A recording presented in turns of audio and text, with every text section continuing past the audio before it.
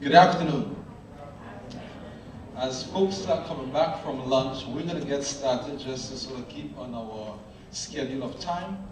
So I do hope that you enjoy lunch, and we're happy that you're back. And this afternoon session is strictly going to be, we're going to have a series of different panels and presentation.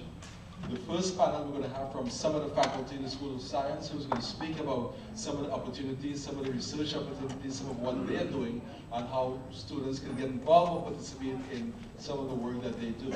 Now keep in mind that as much as you may think then that yes, we know this is a college, but high school students also have an opportunity to engage in partnering with us and being part of the research team, because we feel that we want to be able to have continuity. So the continuity is going to occur if we include students from the high school level, the college students, so we have the college students who can mentor the high school students, faculty members who mentor the college students. So I mean, that's a pipeline, and that's what we're going to continue to embrace and to continue.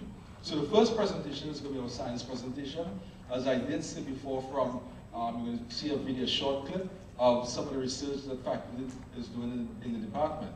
Following that presentation, we're going to have someone from the City University of New York, the Director of Industrial Academic Research. Now, that's Dr. John Bleho. And Dr. Bleho he has worked with faculty members in helping them to do start up their businesses, and he's been very successful in doing that through different grants that he has acquired. So Dr. Bleho is going to speak somewhat on that process and how folks are able to take advantage of those opportunities. Next, following that, we're going to have an entrepreneurial presentation. And again, because we've partnered with the School of Business, we feel that we want students to take a different outlook as far as when you look at what you do at school and to be able to connect it, because when it's all said and done, when you think of school, you graduate from college, there are three fundamental tenets or three tracks that one can pursue.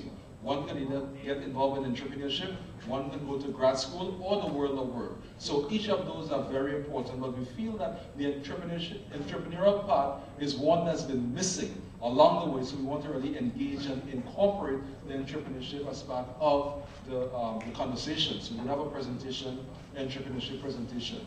And finally, we're going to have a policy presentation, and of course some wonderful speakers who's going to be here speaking on public policy issues as it pertains to the environment. So, and of course at the end of the day we have our closing prizes and our pitch competition. Just to remind you, the students that's in the audience, the high school students and college students, a 45-second pitch on next steps, what you've learned and what you intend to do after this conference is over. And of course, you have opportunity to win prizes as a result of that process. So with no further ado. I just wanted to add, the competition is not for high school students only, but all you middle school students. We have some cash prizes here, so please take part of that. Middle school, high school, college students, you're all open to the opportunity. And again, remember what some of the speakers said this morning. Communication. Again, communication. So this is an opportunity for you to be able to articulate yourself in a cogent manner based on what you've learned and what your next steps are. So we look forward to your presentations. So now I'm going to call on James. Can you start the video? Okay. Good afternoon. My name is Michele Pitadello. I'm an associate professor of chemistry in the Department of Chemistry and Environmental Science and Agroecology of the University of New York. My research group, and in particular Dr. Shapin School, my outstanding research associate, are concerned with different topics of research. We research batteries in general, electrochemical devices. We also research protein purification, radio remediation. We're also concerned with photosynthesis and respiration, and that's what I'm going to be talking to you about today. Photosynthesis and respiration are two biochemical processes of great importance on the planet. They enable life in its plant and animal forms, and we are interested in studying these processes from the point of view of nanotechnology and materials chemistry. In particular, photosynthesis and respiration are essentially mirror processes. Photosynthesis split water to give rise to oxygen, while respiration turns oxygen into water. and the net energy input is light from the sun. So what we do is to isolate the protein from the photosynthetic and mitochondrial electron transport chain from bacterial resources. As you can see over here, we isolate, for example, a protein called photosystem 1 from cyanobacteria, and then we take these proteins and we reassemble the mitochondrial and photosynthetic electron transport chain onto graphene oxide.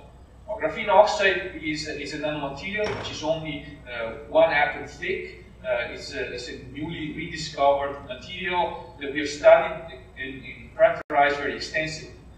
Once we assemble the proteins on the surface of graphene oxide, we obtain what we call galvanic biohybrid systems that we characterized either by optical or vibrational spectroscopy, and also surface characterization methods such as atomic force microscopy. Once we study this material, we get the experimental data, we also interpret the data and analyze them using quantum mechanical models and molecular simulations. The objective of this study is to study photosynthesis and respiration per se, but we're also interested in understanding the limitations of human performance and biological performance in living organisms. There are practical applications for our studies. The material that we use to immobilize the protein on the surface can also be used for protein purification, which is and the materials of interest to the pharmaceutical industry. So we conduct this research with students at the undergraduate level, at the high school level. We have graduate students and also postdoctoral fellows. Hi, I'm Professor Xin at the Department of Chemistry and Environmental Science. And my research area is developing analytical method for the trace organic compound and the trace inorganic compound in the water or air and soil sediment samples. From this measurement, I'm trying to find out patent transport of those toxic chemicals in our urban atmosphere and in the air also to see the effect of those compounds on public health. And I'm currently working with the Huddersfield Foundation and the Newton Creek Alliance for the water quality and air quality monitoring. And I'm currently working with the EPA granted project to see the greenhouse gas emission.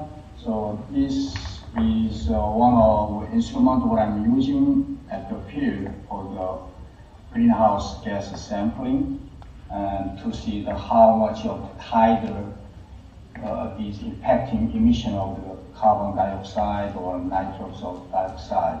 Yeah, I'm really excited to collaborate with the students with hands-on experience in the field, in the laboratory, with our state-of-the-art of the instrument for the analytical and the sample analysis. My name is Oluwaseun Salako.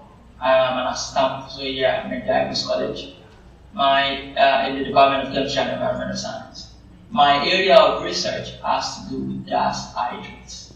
Gas hydrates are compounds formed as a result of the trapping of gas molecules like methane in cages of ice.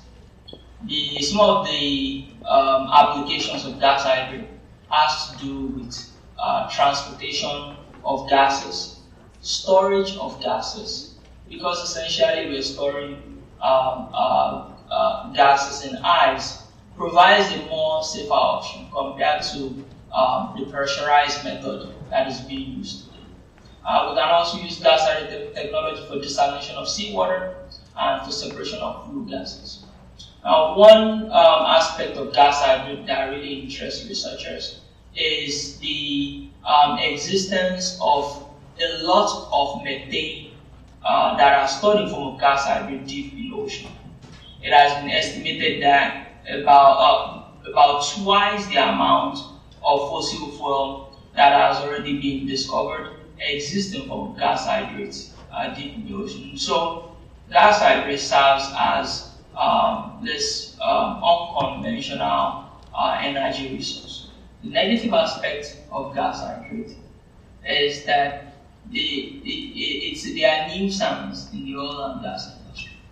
And what I mean by that is they sometimes form in the pipes that carry crude oil, and so they affect the crude oil production, the oil and gas industry. And so there have also been high-profile incidents like the explosion in the Gulf of Mexico that led to the death of a lot of people. And so what I do in my laboratory is to try to understand the formation of gas hydrates. The challenge of the formation of gas hydrates is very slow, and so we utilize surfactants, which are these soap-like molecules that are absorbed on the surface of gas hydrates to stop them from clogging together. And this clogging is what slows down the rate of gas hydrate formation. If you want to do research in my laboratory, what you will learn about is how to make this gas hydrate. You will learn about how to measure surfactant solutions that help us to study the formation of gas hydrates. You will also learn how to use this equipment. It's called a Zeller sizer to study the absorption of surfactant on gas hydrates. You will also learn how to use high pressure reactors to do gas hydrate formation. You will also learn how to use rheometers to study the flow properties of gas hydrates in pipes. Hi, my name is Dr. Denton, and I'm one of the research faculty here at GIBBS in Chemistry and Environmental Science Department. My research focuses on the use of microwave as instrument as shown here. And this instrument is actually used to do chemistry in the lab. Now, just like you know, microwave is used at home to speed up to heat up your food very quickly. In the lab, we use microwave to speed up reactions, meaning that reactions that will take for hours, maybe 4 or 5 hours, can be done in minutes or even seconds using the microwave.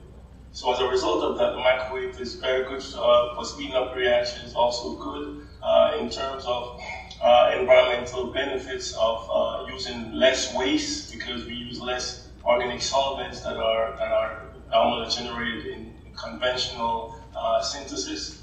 And this is a plus, especially for chemists and for the environment. My project that I'm actually involved in involved synthesis of a very useful product, glycopuric acid, which is a natural product isolated from mushrooms. So this natural product is similar to the glutamic acid, which binds to glutamate receptors, and as a result, it can be used to somehow activate or deactivate the glutamate receptors in the central nervous system. So my research in that sense was focused more on understanding Alzheimer's disease, Parkinson's disease, these diseases that have to do with the central nervous system. Our next project, which is a very good project that we're looking at, is extracting some very small compounds which we call furfurols. These furfurols help us to determine how fresh the honey that you use in the supermarket, how fresh it is. And these compounds will so happen that if you have too much of these compounds, the honey is not so fresh. Well, those are two of the exciting projects that we have. And if you join my group, definitely you'll learn how to do organic synthesis. You'll also learn not only to make compounds, but how to actually isolate and characterize these compounds using some of the instruments that we have here at GIBBS College. And not only that, but you'll also be somehow involved in the biological aspect of these compounds that you make, which we will definitely link up with the biology department to help to do biological studies. I am Dr. Rajapaksha from Chemistry and Environmental Department. I'm very excited to share this research during this moment. And my research primarily focuses on metal-based probes to study molecular interactions. So there are applications in both environmental and medical fields. One of the major applications is that you can use protein-incorporated nanoparticles to selectively remove heavy metals from complex solutions. So I study protein and heavy metal interactions, and given the high affinity, I incorporate those proteins into the nanoparticles, and then removal will be biocompatible. And you can even incorporate these nanoparticles into straws, for an example, using 3D printing, and you can remove the heavy metals as you drink through the straw. That's one of the exciting projects I have. And there you will learn how to fabricate the nanoparticles, how to incorporate proteins, and how to purify proteins from different sources, and also how to quantify the affinities between different proteins and different heavy metals. So that's one of the projects, and another application is that I'm very excited about lanthanide special characteristics. Lanthanide chemistry is very different from all the other chemistries you find on in any other element you find on the periodic table. They have long lifetime, luminescence, that's the most exciting property they have. And other than that, they have their characteristic spectra that are very different for different lanthanide metal ions. And those characteristics can be used to study them or use them as good probes to study protein interactions. So these probes can be synthesized in the lab, and these probes can be introduced into the cells, and you can selectively label proteins using these probes. And when the proteins are interacting, these probes will give out a signal, and because these signals are long-lived, you can eliminate the background signal before you collect the signal from your probe. And that way you can increase the resolution, for an example, temporal and spatial resolution of your detection. So you can study protein interactions that cannot be studied using other methods. So in this project, you will get experience synthesizing different organic molecules and characterizing these molecules, and also working with cell culture, because you will have to introduce these probes into the cells, so you will get experience in working with cells and then studying cells using microscope. And I'm also planning to build a time-resolved microscope in the department, and you will learn how to use the time-resolved microscope to study these protein interactions as well. So I think there are a lot of other interesting projects, as well as there is a lot of room for your own creativity also in my lab. So I invite you to come and have a peek and share this exciting research with me. Okay, hello everybody. I'm Dr. Pratt, and we're going to do some trash talking in the hood. Or more correctly, we're going to be doing some trash talking in front of a hood. This thing here is called a fume hood, or a hood for short. Why are we doing trash talking? Well, we're using all kinds of trash, municipal garbage, sewer grease, various types of industrial waste, waste plastic, and so on to make fuel. We're interested primarily in two types of fuel. Biodiesel, which some of you may have heard of. It's the fatty acid methyl ester, and it is used in diesel engines as a blend or as a replacement for petroleum diesel. Green diesel is another type of fuel that we make, and that's more or less chemically identical to petroleum diesel, and we make it by slightly different processes that we're developing in the lab here. We all know that biodiesel can be made from waste vegetable oil, but there's a shortage of the waste vegetable oil supply. So we're looking at other sources of waste oils to make biodiesel. It's more difficult to do, but here we're developing new processes to do it. Green diesel is made by pyrolysis, or breaking down of chemicals with heat to make other smaller molecules. And in the background here we have a set of reactions using brown grease or grease that is derived from the sewage system. We're doing a lot of good science here, but we're also interested in the business aspect of things, and we're looking towards commercialization, looking at the commercial feasibility of the projects, and we have a planned collaboration with the School of Business here at Medgar Evers College. We're also doing some international work with groups in Malaysia and Vietnam, and I've placed several students in summer internships, both internationally and domestically. One of them was at a biodiesel company in Connecticut, others were in Vietnam and Malaysia.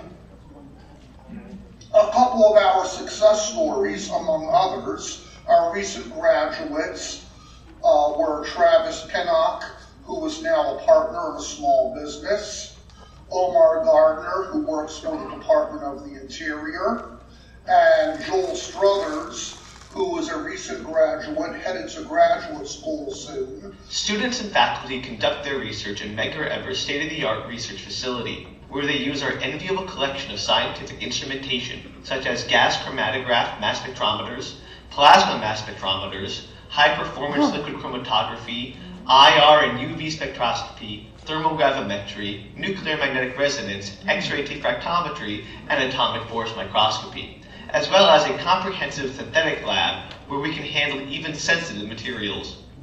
New technologies are developed using modern microcontrollers and cutting-edge fabrication techniques like 3D printing, and all with a fabulous view of Brooklyn.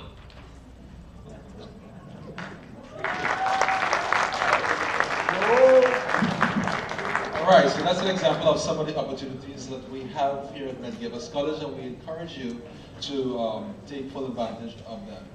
So I saw Dr. Blejo just walked in from the back to the front, so I'm going to pull you right up to speed, Dr. Blejo. Don't get too comfortable sitting.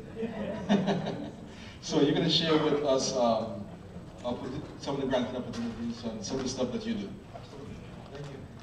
Thank you. Wow. Wow, I want to do some of that research.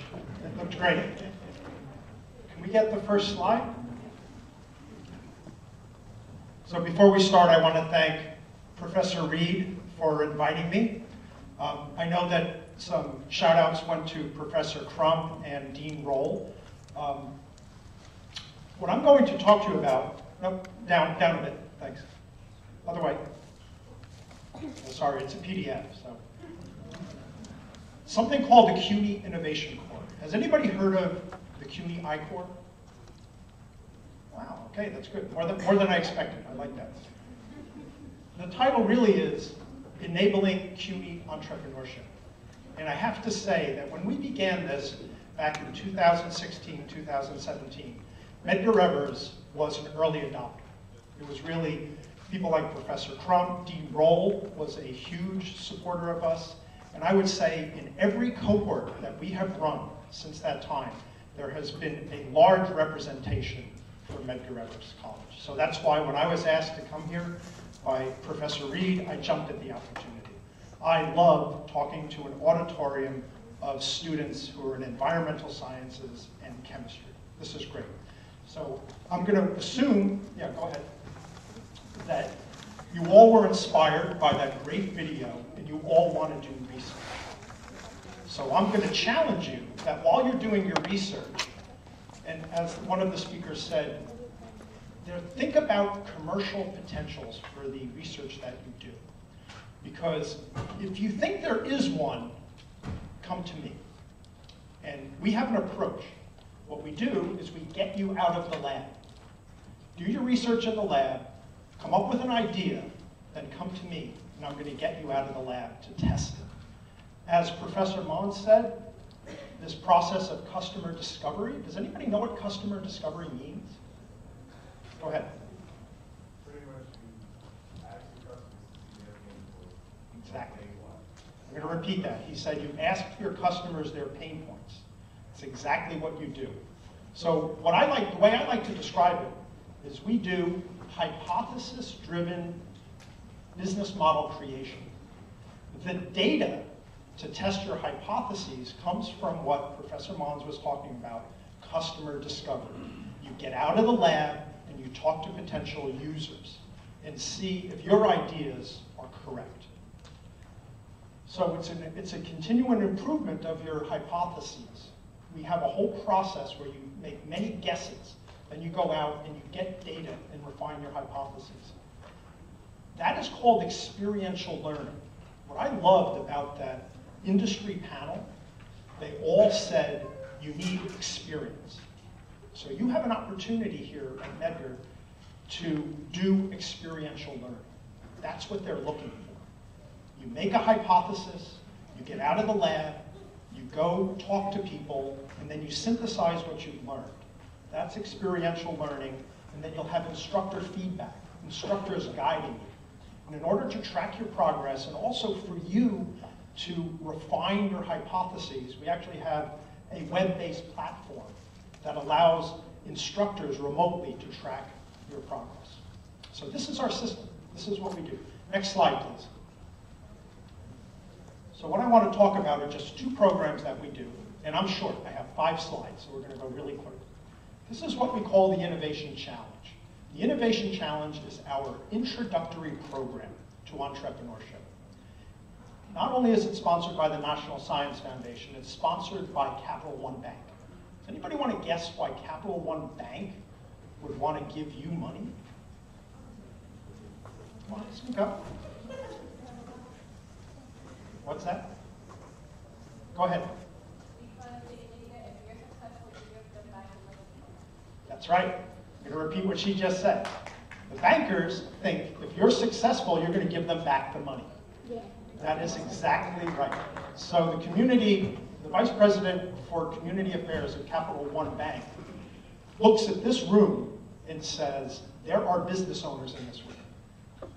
That's how they think about it. And they want you to become successful, hire people, need a banking professionals. That's their business model. Sometimes if you see the Capital One ads, they're changing, they have Capital One cafes. We leverage that. They let us use the Capital One cafes for these training programs. That's why Capital One supports this. These are just 2 groups that I want to point out. And I just want to say, like always saying, proof. I don't know how many people know Anise right here. Right? Anise was one of the students that came from the business school. We also have over here, I don't know if anybody knows Akeem and his team from Medgar. Yeah, there's the man. There's the man. Right? I want to talk to the high school students. Right? We had Valerie and Manigault. That's Valerie and that's Manigault. They came from BTech, Business Technical High School in Queens, and they participated in the program. So I want to challenge Professor Reed and Professor Crump to say that if you have relationships with the local high schools, especially in environmental science and chemistry, we can take in high school students into our programs and train them. And it's a feeder. It's a way to get those high school students interested in doing environmental science and chemistry, and also have them to come to Medgar Evers, right? That's the process. So we can do this. And I would say Manigault, so this is in Queens, and if you remember when Amazon was moving to Queens, Manigault wrote and got published in the Daily News talking about why she wanted Amazon to come.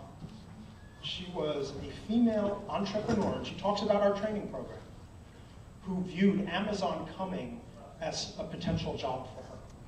And you could look it up. It's in the it's in the Daily News. So she wrote an article about this. Okay, so this is how close you are. Every single person in this room could be in these slides. So now I want to jump to the other program that we do. And as I said, look at all of these people that we have. These are just 2 cohorts that we did.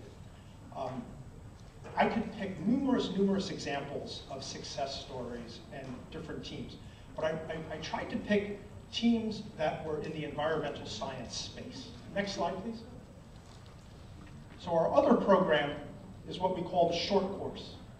And this is a Medgar Evers team. Do you remember Talking Trash in the Hood? Roy was working on that project. So remember when Professor Pratt was talking about he's interested in entrepreneurship and developing the technology. Roy was an undergraduate student who was working on the project, and this is his talking about recycled materials, making biofuels. But what I want to point out is another team, and you know, such coincidence. We heard an enormous amount today about where New York City's water comes from. We also heard about sewer water.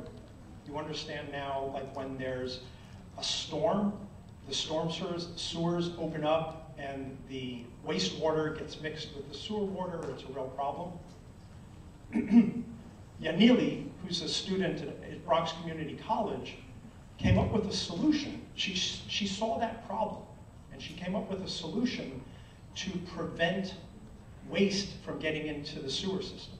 She went through our program here. And I just want to read what she did.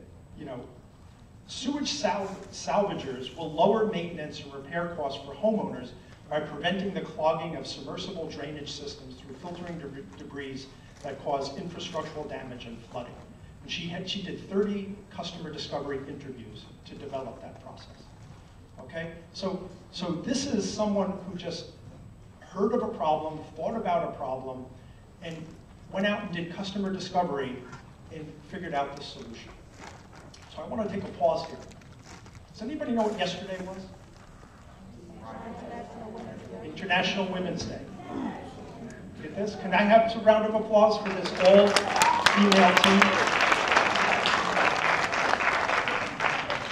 A little-known fact that CUNY is recognized nationally for having a leadership role in the amount of women entrepreneurs. All right? And I would go a step further and say women of color entrepreneurs. So much so that last fall, the National Science Foundation reached out to us and asked us to host an inclusion summit in Washington, D.C. And what we did is the National Science Foundation gave us money to invite the presidents and provosts, and we heard one of the speakers talking about the historically black colleges. We also invited provosts and presidents of tribal colleges to Washington, D.C. to partner with them, because we lead the country in women of color entrepreneurship. So we are now partnering with the presidents and the provosts of all of these schools to do training and to have them come to us and work with us and to develop programs of their own. I mention this because there's going to be a regional meeting, an inclusion summit, and this is for Professor Reed to think about, that will be taking place up in Boston, and it's going to be the New England region where there will be opportunities for funding and opportunities for doing what we're doing. It's coming from the National Science Foundation. It's part of their Includes effort that they're doing, and we are one of the leaders in that space because of teams like this and because of the students from Medgar that have gone through the program.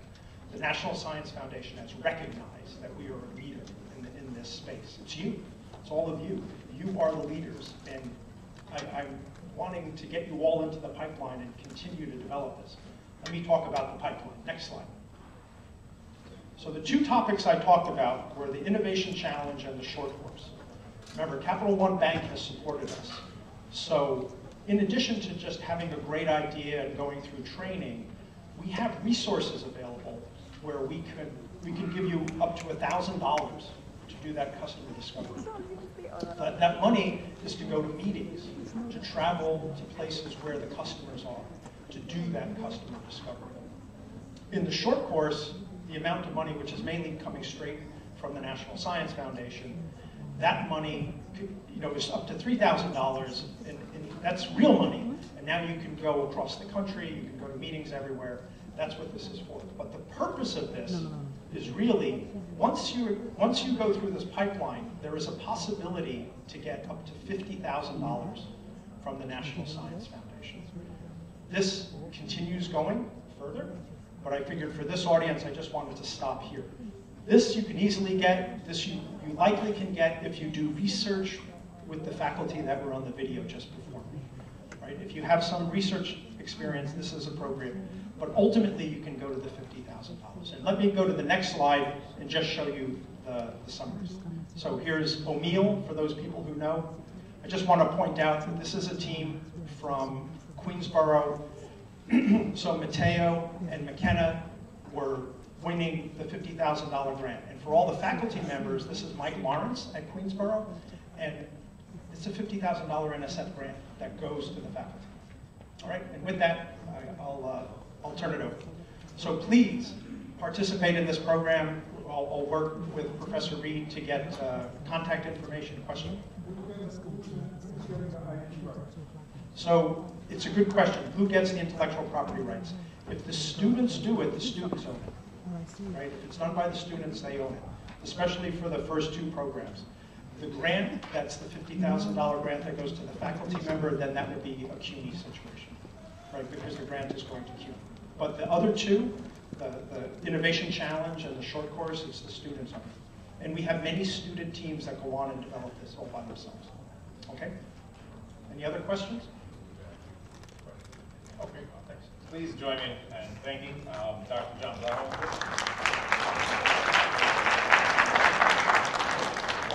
Very important information, and time, of course, is nobody's friend in these situations, but I felt like the music at the Academy Awards is coming on.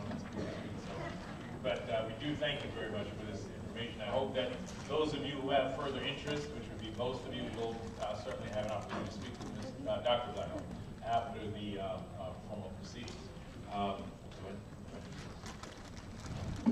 Okay. We are now going to, we have two presentations to go forward with, three actually.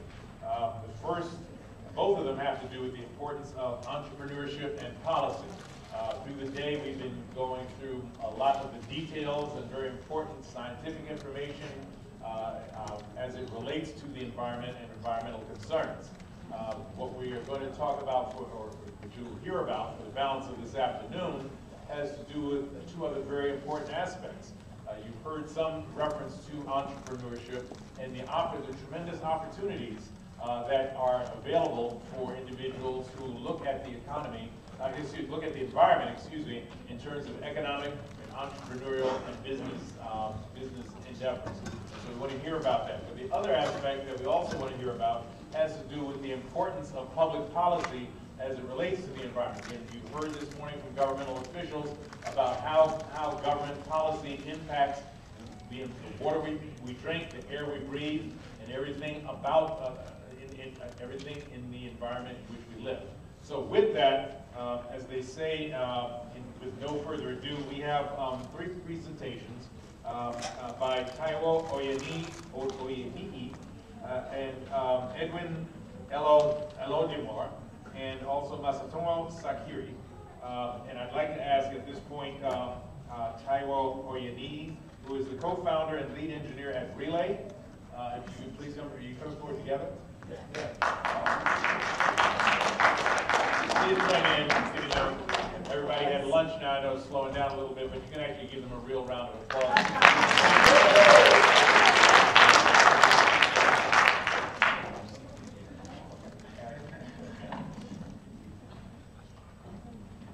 Hey guys.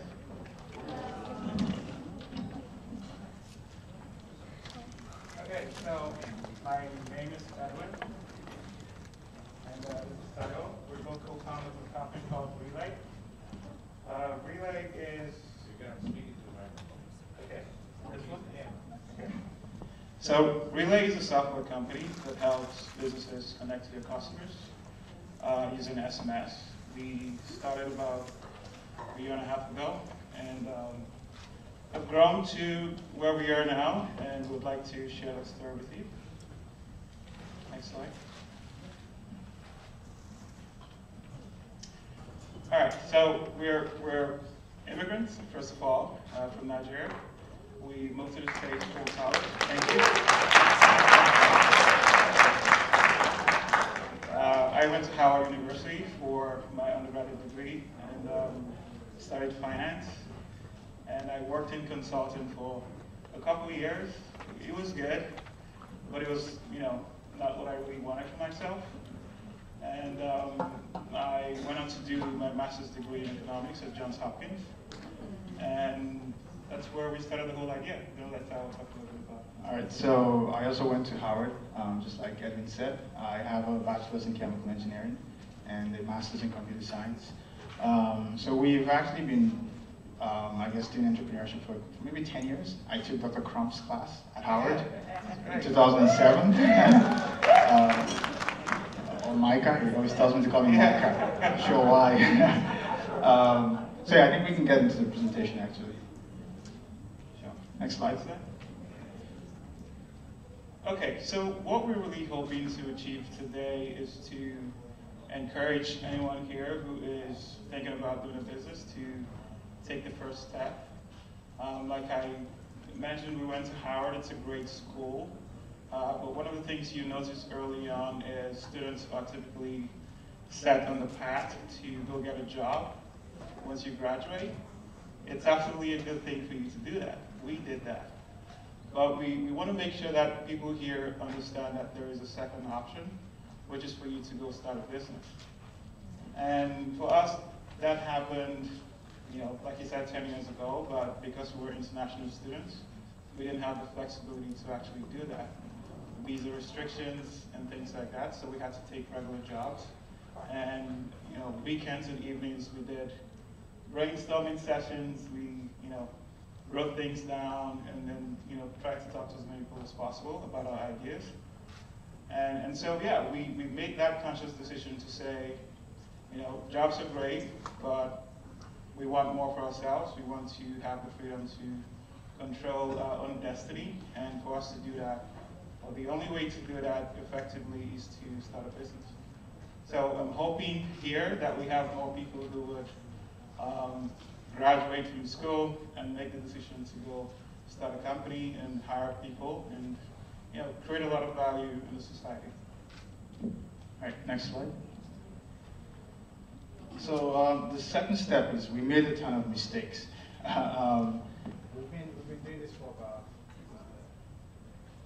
We've been doing this for about 10 years now. We've been entrepreneurs for that long.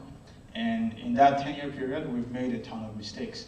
I think one of the things that we did wrongly was we built products that we weren't able to sell very quickly. First of all, it took us too long to build some products. And when we built products, it took us too long to get them in the hands of customers. Some mistakes we also made was we tried to raise money and try to get our friends to help us build a product. I didn't have a background in computer science. I studied chemical engineering, like I said. And just trying to find a friend or someone to build or trying to outsource to other companies, that took us maybe 2 years to just get past that. So there were a lot of mistakes that we made on the way. Sometimes we built products that we thought was the minimum viable product. We thought that's the best product you could build. But by the time we got into the hands of the customer, we realized that it's not good enough. So yeah, we've made a lot of mistakes in the last 10 years that has kind of brought us here. And our goal is that we can help people, mentor people to kind of reduce the amount of mistakes you have to make. It's part of the process, or certainly if you make the same mistakes over and over again, and that's a problem. So the entrepreneurial path, this is just part of it. It's just making mistakes and learning from that, and then kind of growing from there. It's just part of the process. Yeah, and this speaks to what some speakers here already mentioned. Customer discovery is key. We've built a lot of products, just on our own without really asking if the customers really wanted what we're trying to build. So we had at least 2 apps that we had to shut down, and just spend time, talk to people who you're trying to sell a product to before you build anything. I think that's the key lesson here. Next slide. Okay, so there's a popular saying, I don't think I really know how it goes, but you're not really qualified to solve a problem you don't know enough about. And in our case, that was us not being software engineers. And what we had to do to get to that point, like you said, was for him to go back to school. Keep in mind, he had a job at Goldman Sachs, and he quit to go learn how to code. So it wasn't an easy decision. For me, I had to quit my job too at a consulting firm, get cash, but we decided this is what we want to do, and we had to go apply the skills for us to be able to do that. Next slide. Just to talk about the last slide, You know, if you're trying to start a company and you do not have the skill necessary to build it or to start the company, it's easy. You can go on YouTube, Udemy. There are a ton of websites out there where you can learn stuff. To build a company, you do not necessarily, well, it depends on the kind of company. You do not necessarily need a degree or need actual academic training. You can learn how to write software, how to code online easily. Within a month or two, you can start building stuff. So I left my job in 2010 at Goldman, which was right after the economic downturn, and people were saying I was crazy. But I left my job. I went back to school to study how to code, and within 2 years, I was writing software, and I basically had control over how we built our company. So something else that I had to do as part of the learning process, software essentially lets you as a business interact with customers. And for me, I had to go work at a call center. I was probably the most qualified agent, overqualified person on the floor, but I took thousands of calls, and I really learned what the process is for a company who has 3,000 agents. How do you really manage that interaction where you have hundreds of thousands of calls coming in? How do you route it? What's the software setup like? How do we build a system that would work for these kinds of customers? So I took a job that paid a very small sum, and I had to do that because I knew there was value for me to learn. So when we say go learn, go acquire the skills, it's not necessarily you going back to college. If you know the industry you want to go work in or build a company in, and there are small opportunities for you to get a job in that industry, it is absolutely okay and important for you to do that. Okay. All right, so the next step we took was we paid attention to trends. Now, Relay is our maybe 5th product, I think. In the past, we built 2 other companies, one called Shoplet and the other called Rumbus. Now, Shoplet was built in 2013, thereabout. So 2013 was when Uber, Airbnb, Lyft, all these companies were taking off. So basically, crowdsourcing was taking off.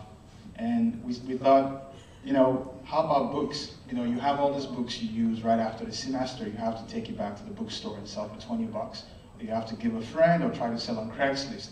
So our goal was, crowdsourcing is taking off. Why can't we allow people to rent their books out to their friends?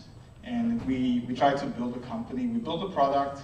Selling was a bit difficult, but paying attention to trends is really important. The other thing is we built a text payment app called Rumbus in 2014. So in 2014, there was just this saturation of apps.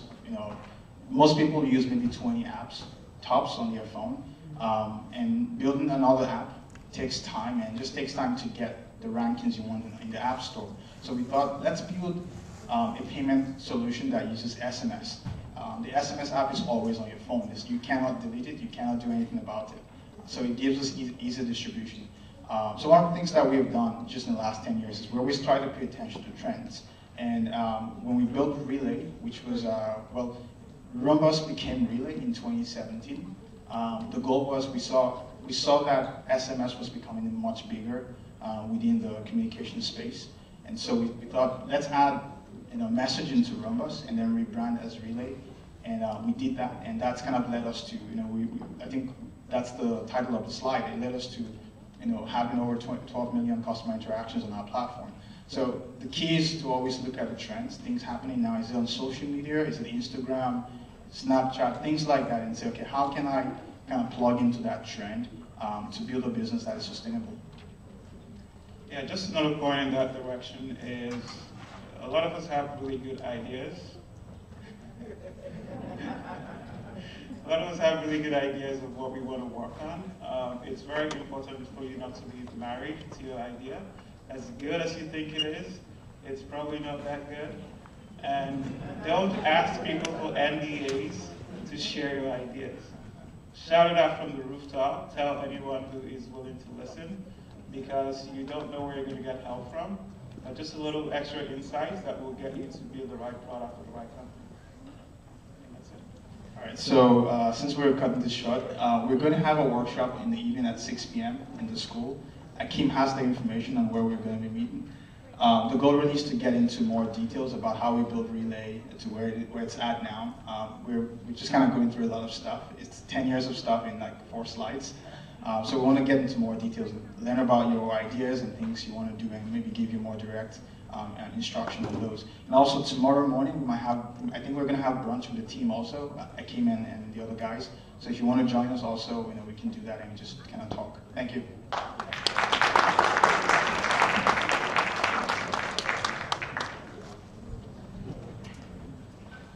Thank you very much. Please join me in giving the gentleman another round of applause. And I want to thank Dr. Reed for giving me the really wonderful task of cutting people off. It's my job, but we do really appreciate it. We have one more presentation on entrepreneurship topic, and that would be from Masatomo Sakairi. Yes? Oh, here we are. Yes, please come forward, please. He is the Chief Operating Officer at Pagevity.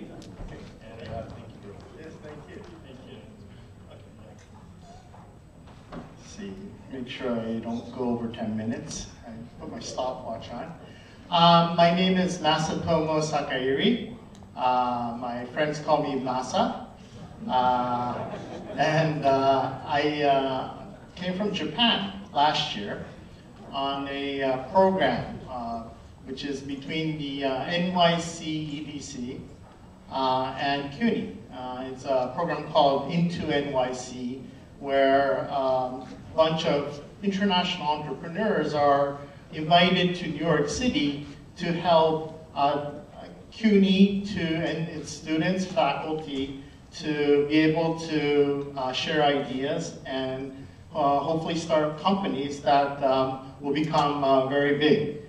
So 2 things I want to do in the next 9 minutes is one is to just explain a little bit about myself, because I'm a resource to all of you, including the high school and middle school students.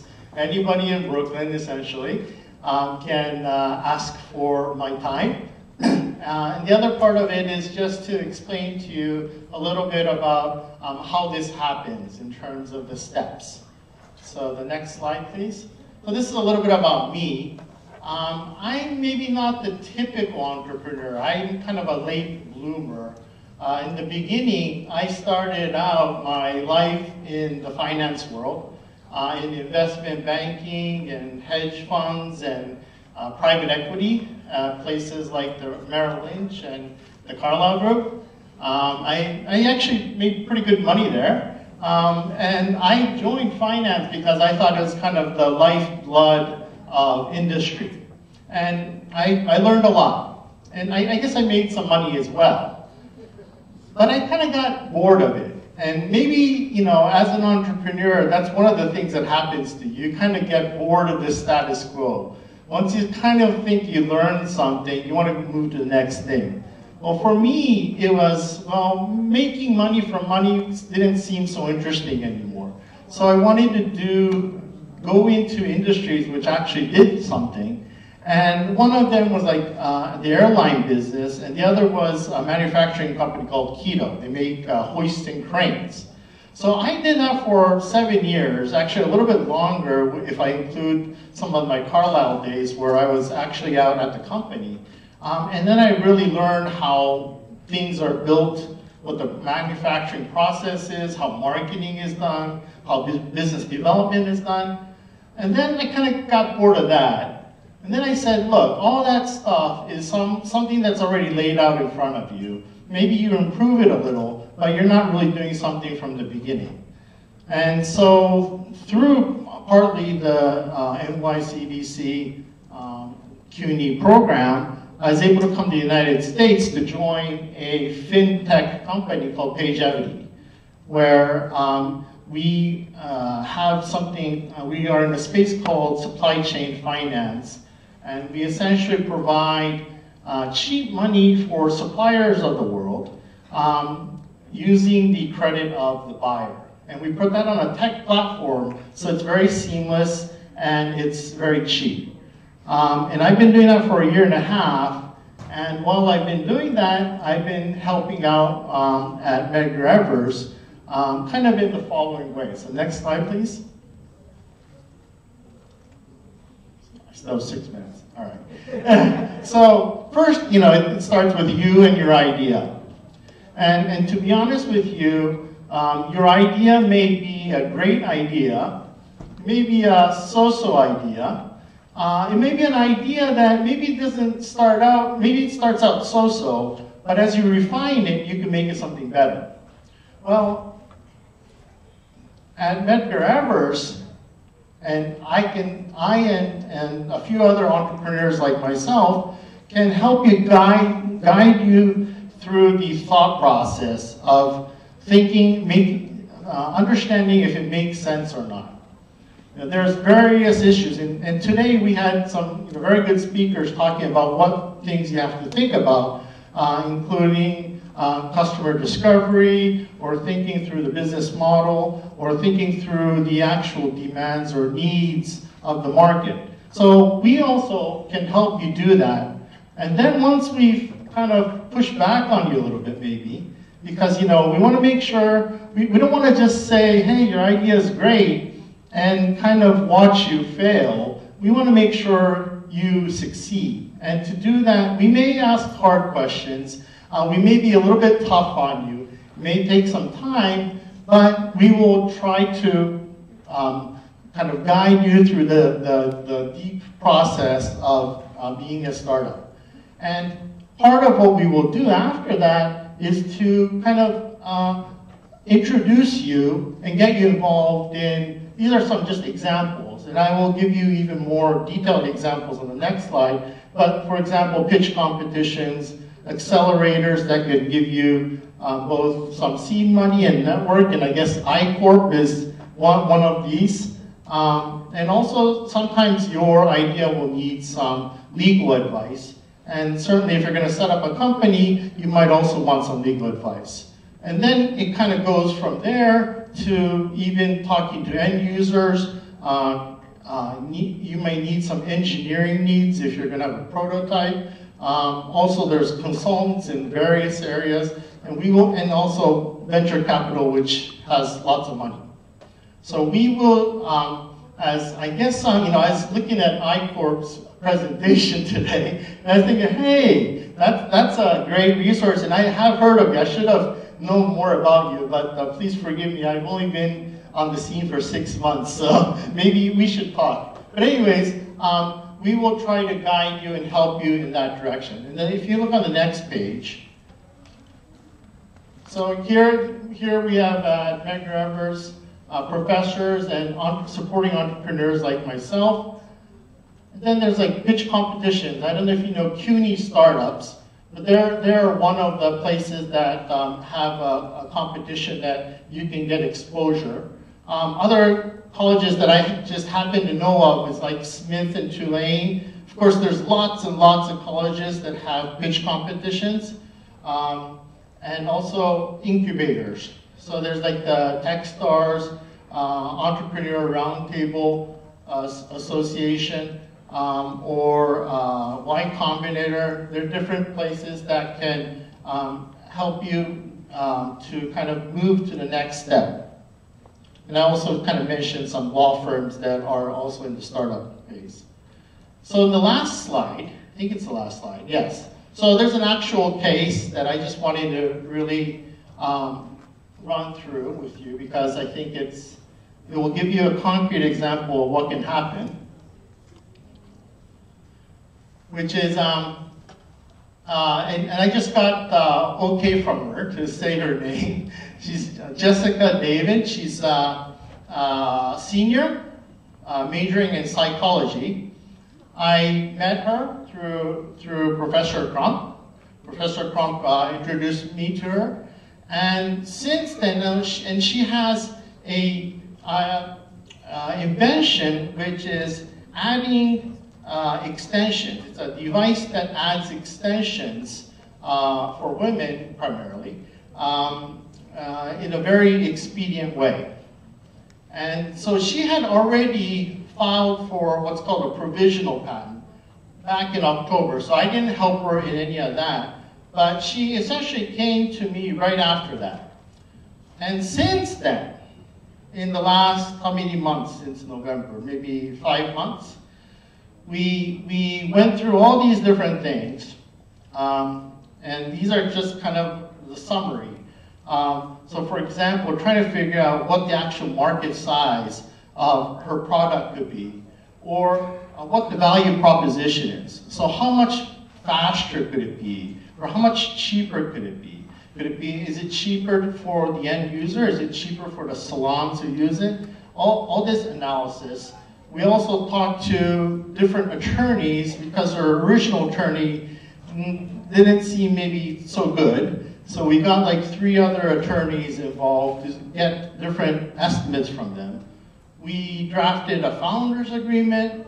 We did customer discovery surveys. We're still not done with that, but we've started that. And then all the way to a couple weeks ago, we went up to Cornell to talk to an engineer who is thinking about putting together a prototype for us. And last but not least, we entered into a competition with the Smith College, the Draper competition, and we were accepted as a semi-finalist. So next month, I guess in a few weeks, we will be going over there and pitching. Yes, so things are going very well. So, and I guess the next slide, just my contact information. It's pretty easy, mascombo.sakari@gmail.com. If you want, you can be any stage of your idea. I'd be happy to brainstorm, and I'd be happy to introduce you or refer you to these different resources that I mentioned. So thank you very much.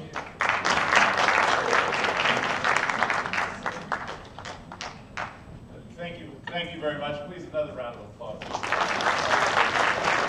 Yes, I think it's how we do it. I want to thank, is Dr. Skeet still here? He's not here. I guess I'll thank Dr. Reed as well for having me come up with no introduction whatsoever. So actually I'm with NYPD, and I'm in charge of security. And, yes. I wanted to thank also Dr. Reed for not letting the strings show as she just has been. My name is Professor Wallace Ford. I am a member of the faculty of the Department of Public Administration, which is responsible for the policy portion of today's activities. So we are going to, just so we kind of have the run of show here, and we're going to get started, we are going to have an initial presentation by Ms. Raya Salter. Ms. Salter is, and as you see in your program as well, she's an attorney, consultant, educator, and clean energy law and policy expert. She works on energy law and regulation in multiple jurisdictions, including Hawaii, although she now lives here in New York, and you can ask her why she left Hawaii to come to New York. But I'm sure it's for a good and worthy cause. But it is important, and why, as I mentioned earlier, and what we will be speaking about today, after her presentation, we have 2 other members of the faculty of the Department of Public Administration to join her in a brief and robust discussion with questions and answers about the whole notion of the relationship between any concerns that any of us have with respect to the environment and the law and public policy. You will hear about what has happened over the last 2.5 years under the administration of President Trump, or as I call him, he whose name shall not be spoken. But we will indeed want to know, we all need to know, if we're going to be knowledgeable about these matters, the relationship between law, policy, and government and the environment, and all the environmental issues we've heard about through the day. So with that, as I said, I will now, it is now my pleasure to introduce Dr. Micah Crump, because he won't get off the stage, so we have to. We only need 3. We only need 3. Only need 3. I had a band when I was in law school, and I used to sing songs, and I think this is the part where I'm supposed to sing a song to just kind of keep things going. We can go? Okay, fine. It's been a long day for everyone, right? Okay, and speaking of long days, before we ask Ms. Salter to come up, please give yourselves a round of applause for sticking through this entire day. A lot of hard work went into it, but nothing happens without you. So we want to all thank you very much. And at this point, it is indeed my pleasure to introduce, and please join me in welcoming Ms. Raya Salter.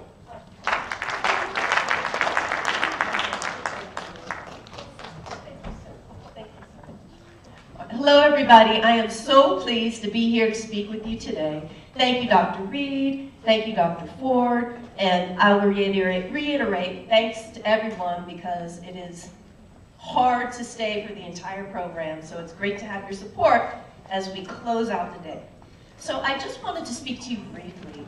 You know, as Dr. Ford said, the Trump administration has had a lot of regressive environmental policies across the board, from energy to environmental health and safety. However, throughout these dark, dark times, the states have really been doing a lot of progressive work on clean energy and environmental policy. And there really is a lot happening right now in New York State that could, I think, really impact your entrepreneurial opportunities. There's going to be investment in the clean energy economy, clean energy jobs, and water infrastructure. So I thought that I would just give a backdrop on some of that. And I suspect I've been just really excited to see the various professors and resources that you have here at Medgar Evers. And I'm sure that the folks that I've been hearing from are very connected, you know, to Brookhaven and others who are directly involved in where some of these programs are going to be ramping up. So we'll go ahead to the next slide, please. Just a little bit about me. It's in the program already. Dr. Ford mentioned it. I'm an attorney, clean energy advocate. I also do community outreach. I'll mention, I was talking to Dr. Ford over lunch. I know, it's, especially when you're a younger student, graduate school can seem really far away. Do we have parents in the audience? Parents? Yeah, so I'll just say that, you know, it's something I don't usually share, but when I was in law school, I was a single mother. My daughter was 3 years old. I was able to do it, so if that's something that you would like to do, I'm sure that this is something that you could do as well. So next slide, please. Oh yeah, professors, please, if you're interested in energy justice or energy-related issues, please get my book and use it in your classes. Thank you. All right, get it on Amazon. Next slide, please. All right, so really, in my mind, this is all about you, because there's a young woman who I think maybe some of you guys have heard of, right? Who, as part of really a youth agenda, has brought forward something on the federal level that's being referred to as the Green New Deal. So who here has heard of the Green New Deal? Just about every single person, right? This is about you guys. This was about the youth agenda. This was a young woman and her supporters from New York who came forward and put this on the agenda in a big way. So this is really about you. It's about your future. It's about the young people. So next slide, please. So what happened, I mean, look, this is my take on the politics, you know, so you can take that with a grain of salt. But I think in New York, Governor Cuomo decided this is a party I want to join. And so he came forward this year in his budget with what he is calling New York's Green New Deal. Next slide, please. So I'm not going to read everything on this slide, but what is in the budget this year in New York is $1.5 billion in competitive awards for large-scale renewables, $2.5 billion for clean water infrastructure, just big, big numbers in these areas and more. And this money is going to go towards research, it's going to go towards infrastructure development, and I say, and we'll talk a little bit about, you know, later in terms of like what will actually come out of this, but this is on the table this year. And also, Governor Cuomo has brought forward the idea of the most progressive renewable energy goal in the entire country, bigger than Hawaii, which has 100% renewable energy by 2045. Next slide, please. Sounds great.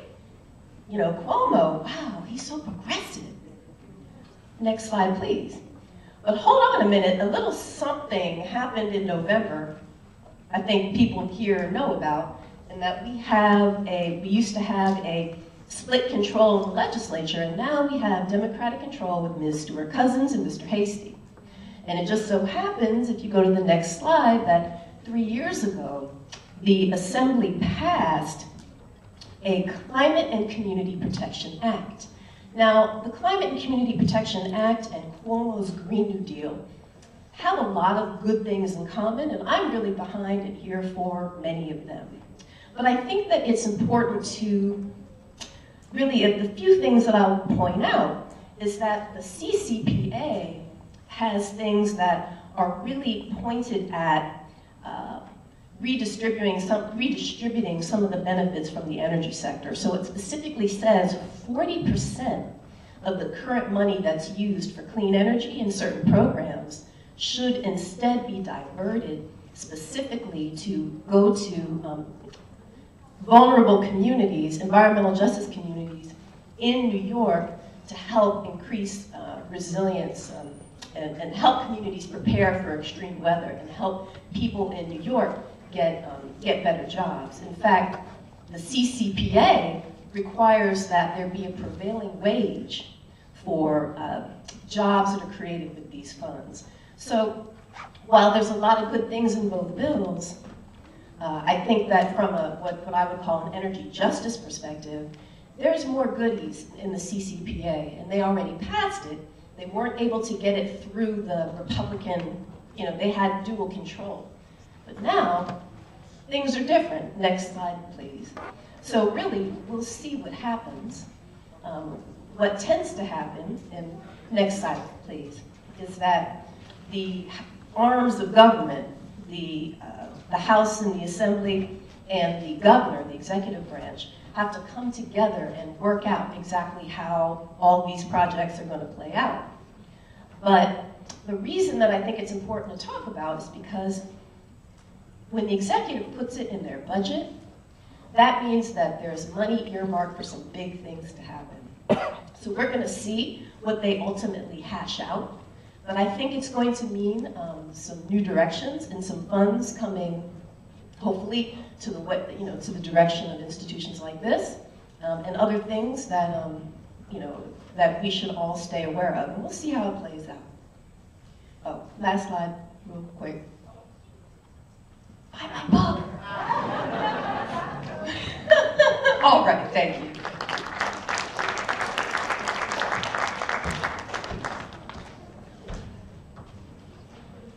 When we said we were promoting entrepreneurship, we weren't kidding. Please join in thanking Ms. Salter again, Ms. Mariah Salter. And we're going to begin the next part of our program. We have with us, as I said, 2 members of the faculty of the Department of Public Administration. We have Professor Gregorio Mayers.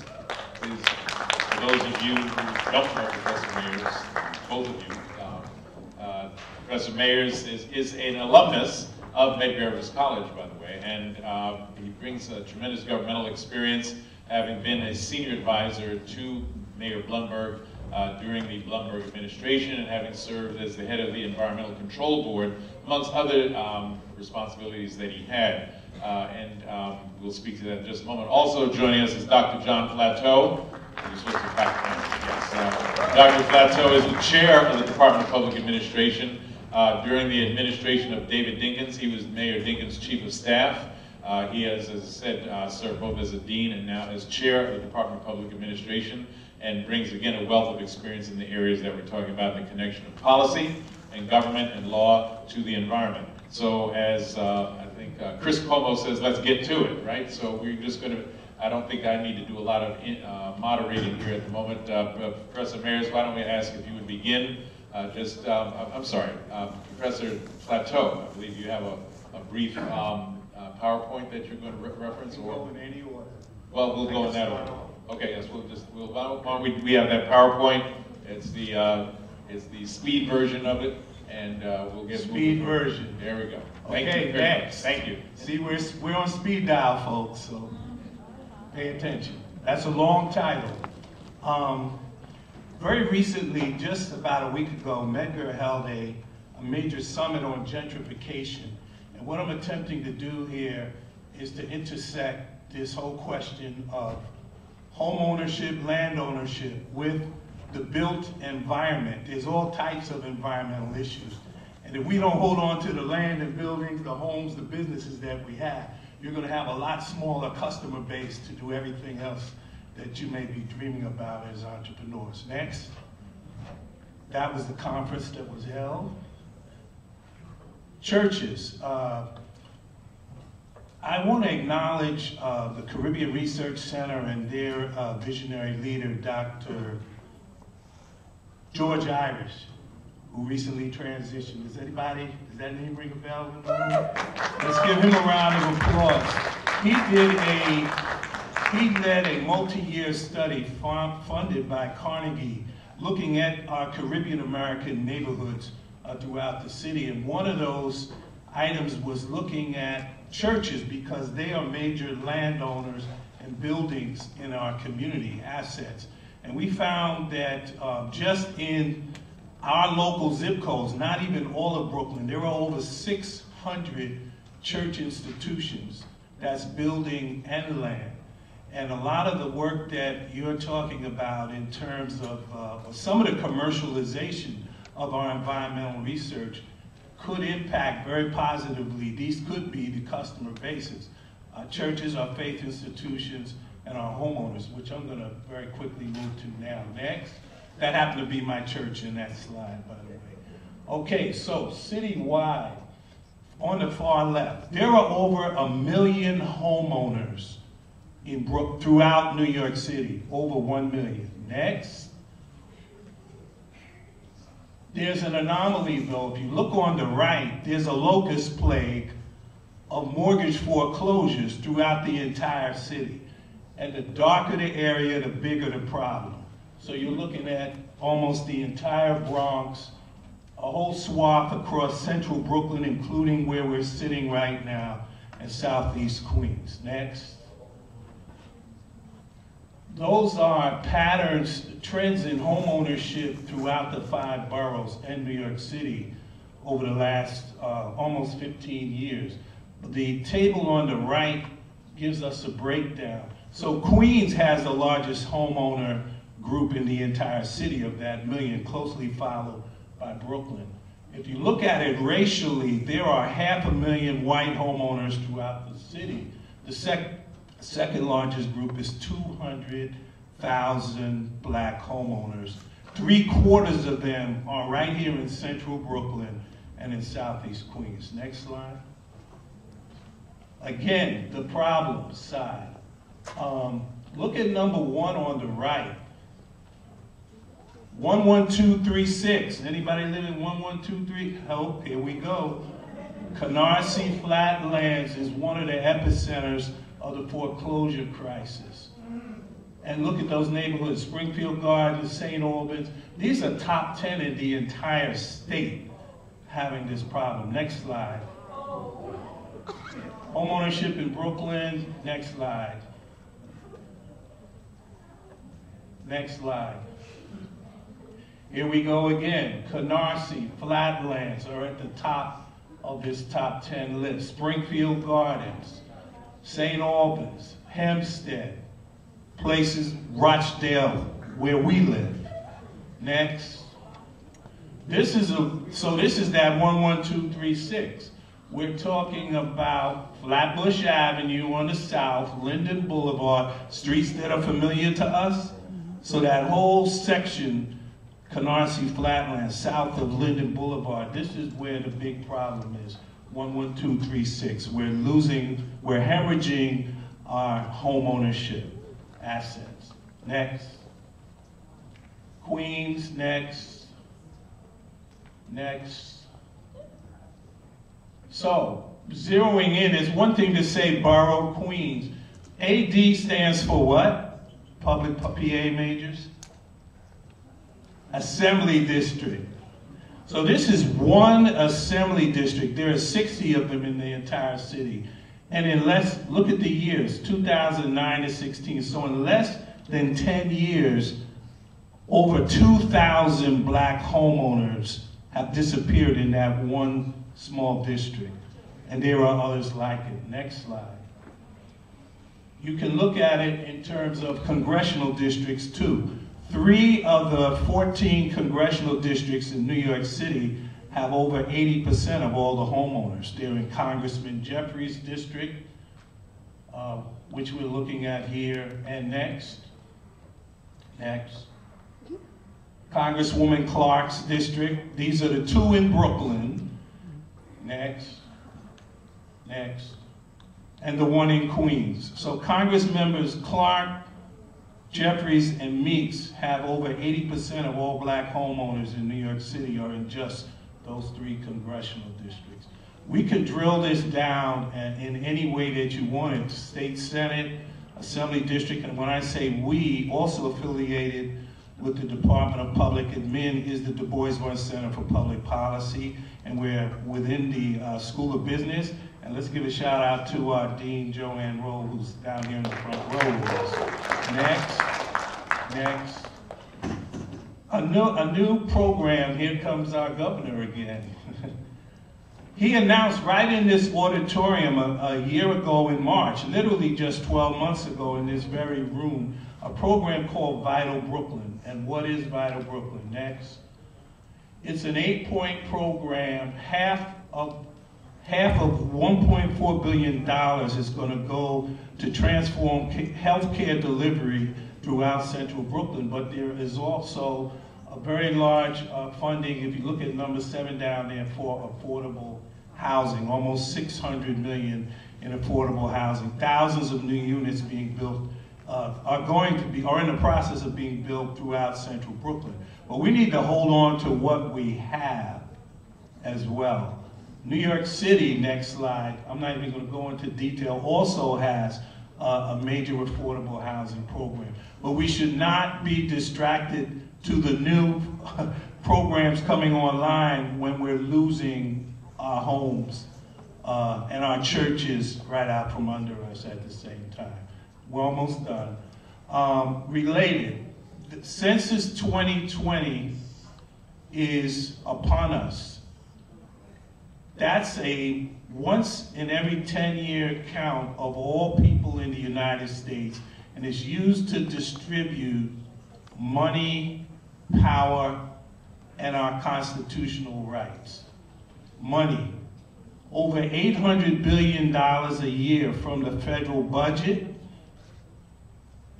is allocated using census data-driven formulas. $800 billion a year times 10 years, that's $8 trillion. We have a major undercount problem in communities of color. We're always getting undercounted. So we're not getting our fair share of that $800 billion a year as a result. So that's another project that we collectively need to focus on. Those census formulas are also driving funding for education, for scientific research, for mass transit, public safety, etc. So that's another project upon us. We're almost done here. It's already projected. Look, that's a map of what? United States, right? You see what color New York is. New York State is red. They're already projecting we're going to lose 2 congressional seats due to the undercount, our traditional undercount here. So we have to turn these things around. We'll lose money, we'll lose political representation, then we won't have the voices making decisions about environmental justice, education, healthcare, etc. Next. That is it. That's an 8-point program. We won't go into detail. Maybe we can get some of those issues out or recommendations out on the table during the question and answer. Next slide. Next. Voila.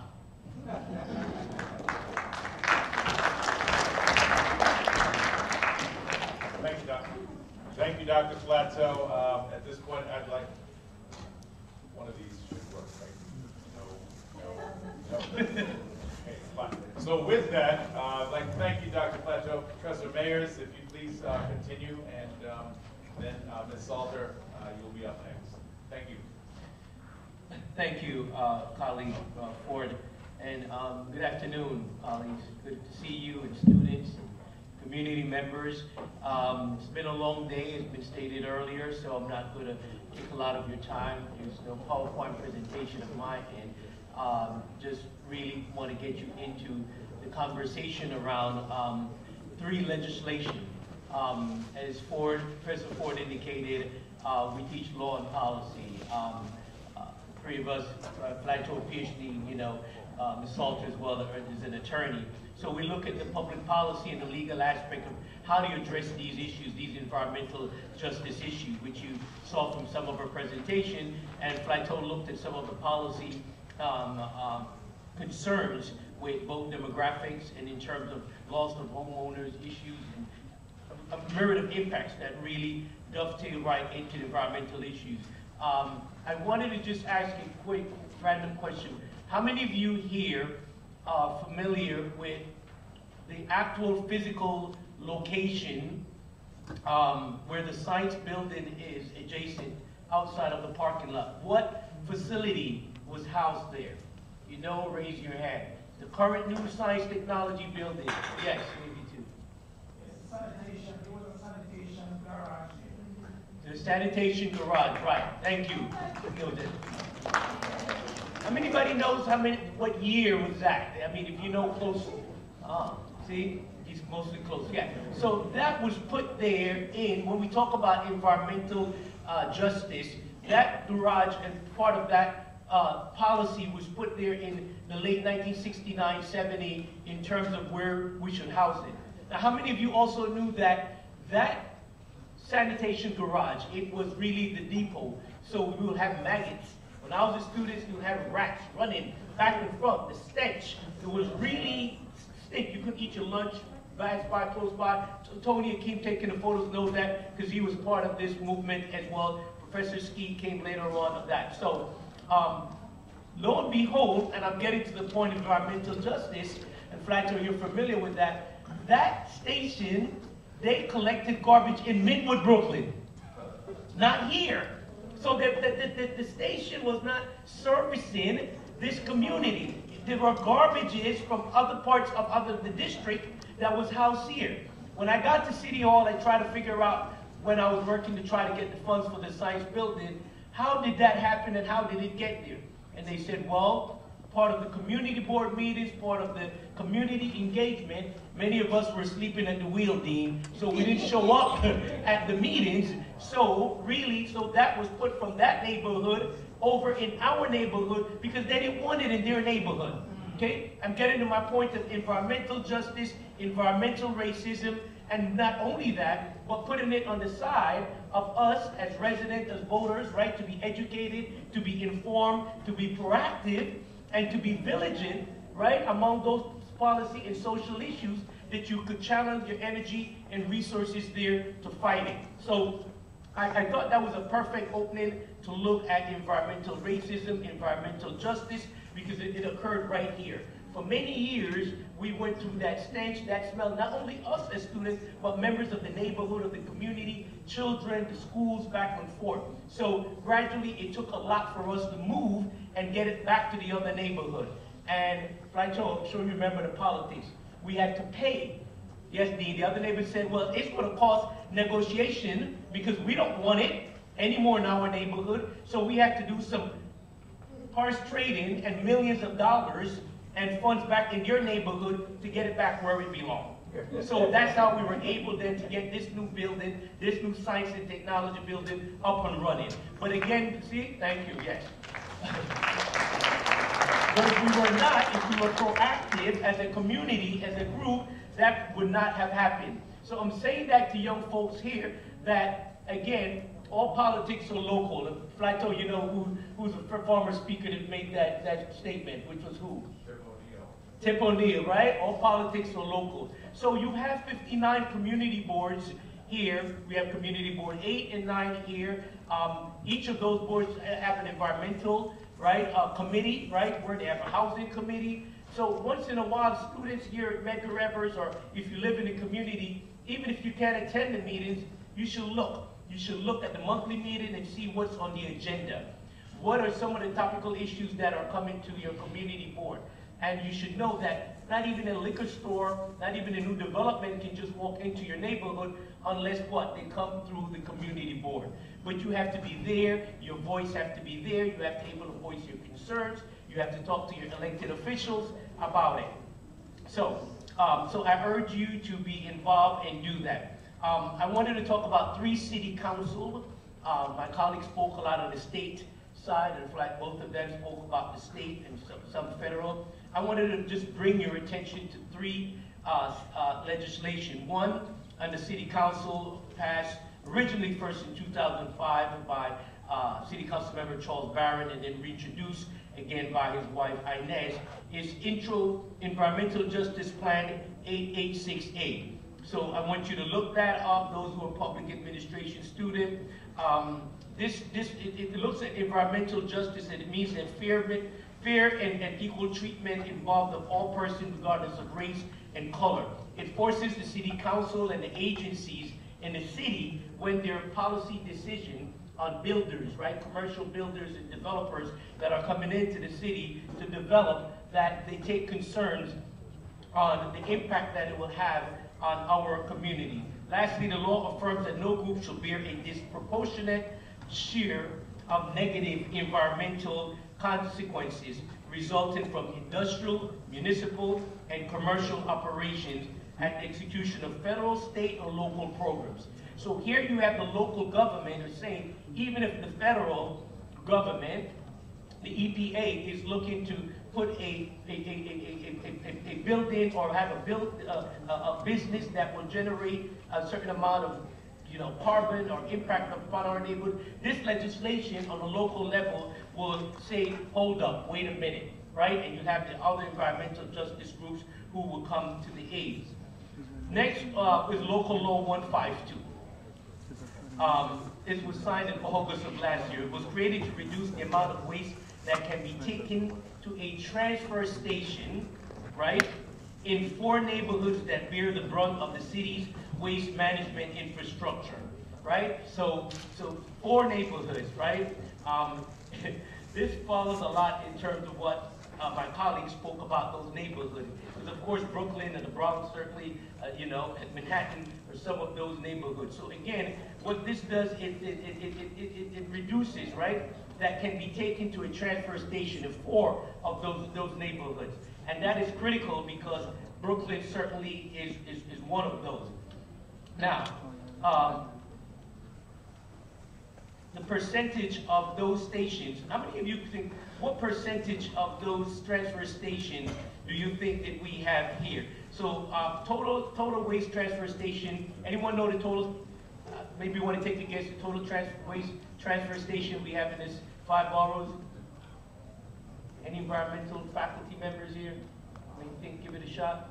Okay, 38. 38.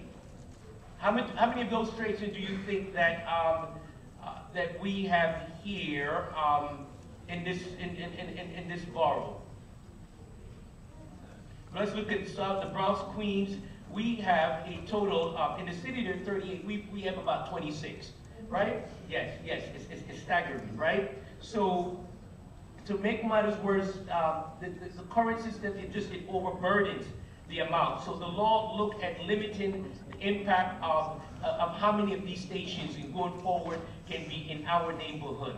To make matters worse, it says under the current system, these overburdened communities have permitted capacity to accept even more than they already do. So it had to stop. And clearly, I don't have to tell you about the health issues with asthma, right, and all many other issues that impact our children in K-12 in the system when they don't know what impacts them. It's not only living in the public housing system alone, it is because they're surrounded. And you may recall several years ago where environmental justice group had to sue the MTA, the bus depot in Harlem, right? Because in that catchment area, so many kids, regardless of what color you were, had asthma and had respiratory issues and conditions. So again, this bill is called the Waste Equity Legislation, addresses these issues. So again, in wrapping up, we have to be vigilant. Plato said earlier, you know what AD means. So you should know also what CD means, your council managed district, right? You should also know that your congressional district and your SD, your senatorial district. But one of the things that Dr. Blair, who's now not here, always does in her class, and I do it now in our intro to PA 103, is to have you write a letter to your elected official. No student should be here not knowing who represents them at the local, state, or federal level. You should know that. You should be able to see and what committees they sit on.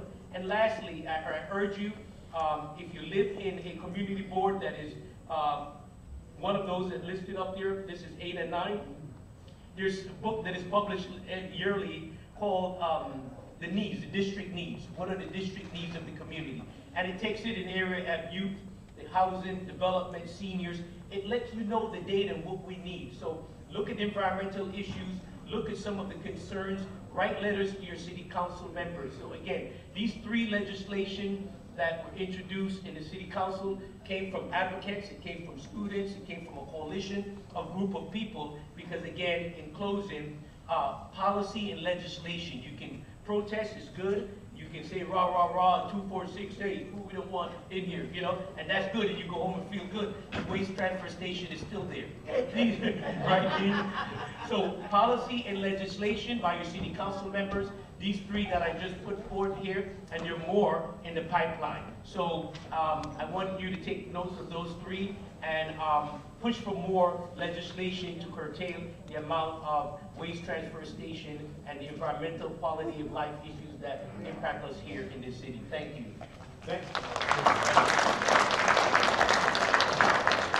Thank you, Professor. Thank you, Professor Mayers.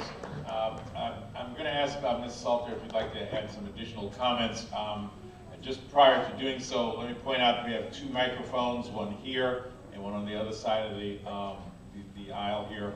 And we'd like to dedicate a few moments, more than some time, for some questions and answers and comments that you might have. This is supposed to be interactive at the end of the day, of course. So if you have a question or comment, you can please come forward. You'll be recognized.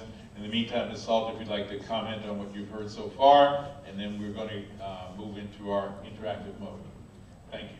I guess it's almost I have like a question for both of you and maybe for everybody here, because we've got on the state level, we've got these environmental justice initiatives, a lot of groups have been pushing for this for a long time.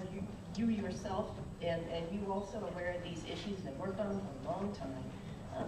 And now we have at the state level, you know, they're pushing now, they've been pushing for a long time to codify more of these environmental justice principles into law that will actually give communities more of a voice in the process, so it doesn't have to rely on, you know, people having to jump up from their day to day. Yet, you know, why has it been so difficult to make some of this happen, and what do we got to do to see some of this pushed over the edge? And of course, including the fact that the justice principles of Green New Deals are supposed to help things like the homeownership issue, which was very compelling, and I wasn't aware of the extent to which it was a problem in this area in particular. I think one aspect of it is education. We're an institution of higher learning. I've had, for instance, my city council person and my assembly person on certain legislation would say to me, what is your opinion or what's your thought? This is why an institution like Medgar, the School of Science and Technology, the Environmental Science Department, is a good think tank resource. And a lot of time when these matters come up in session on the legislative front, many of our elected officials may not be familiar with it. They may not be able to put forth a white paper to address it. They may have to turn to some other institutions or organization. So the more awareness, the more education and institutions such as Medgar Evers and Brooklyn College and many of the other schools who have such programs and science programs, our faculty are experts, subject matter experts. I think that relationship, I think you're right, it will start to be codified and make it easier that you wouldn't have to have this burden and give the community members a voice. But also to, I think, next year, we should have the members of the environmental committee in Albany and city council here as well, and I think they want to hear from us.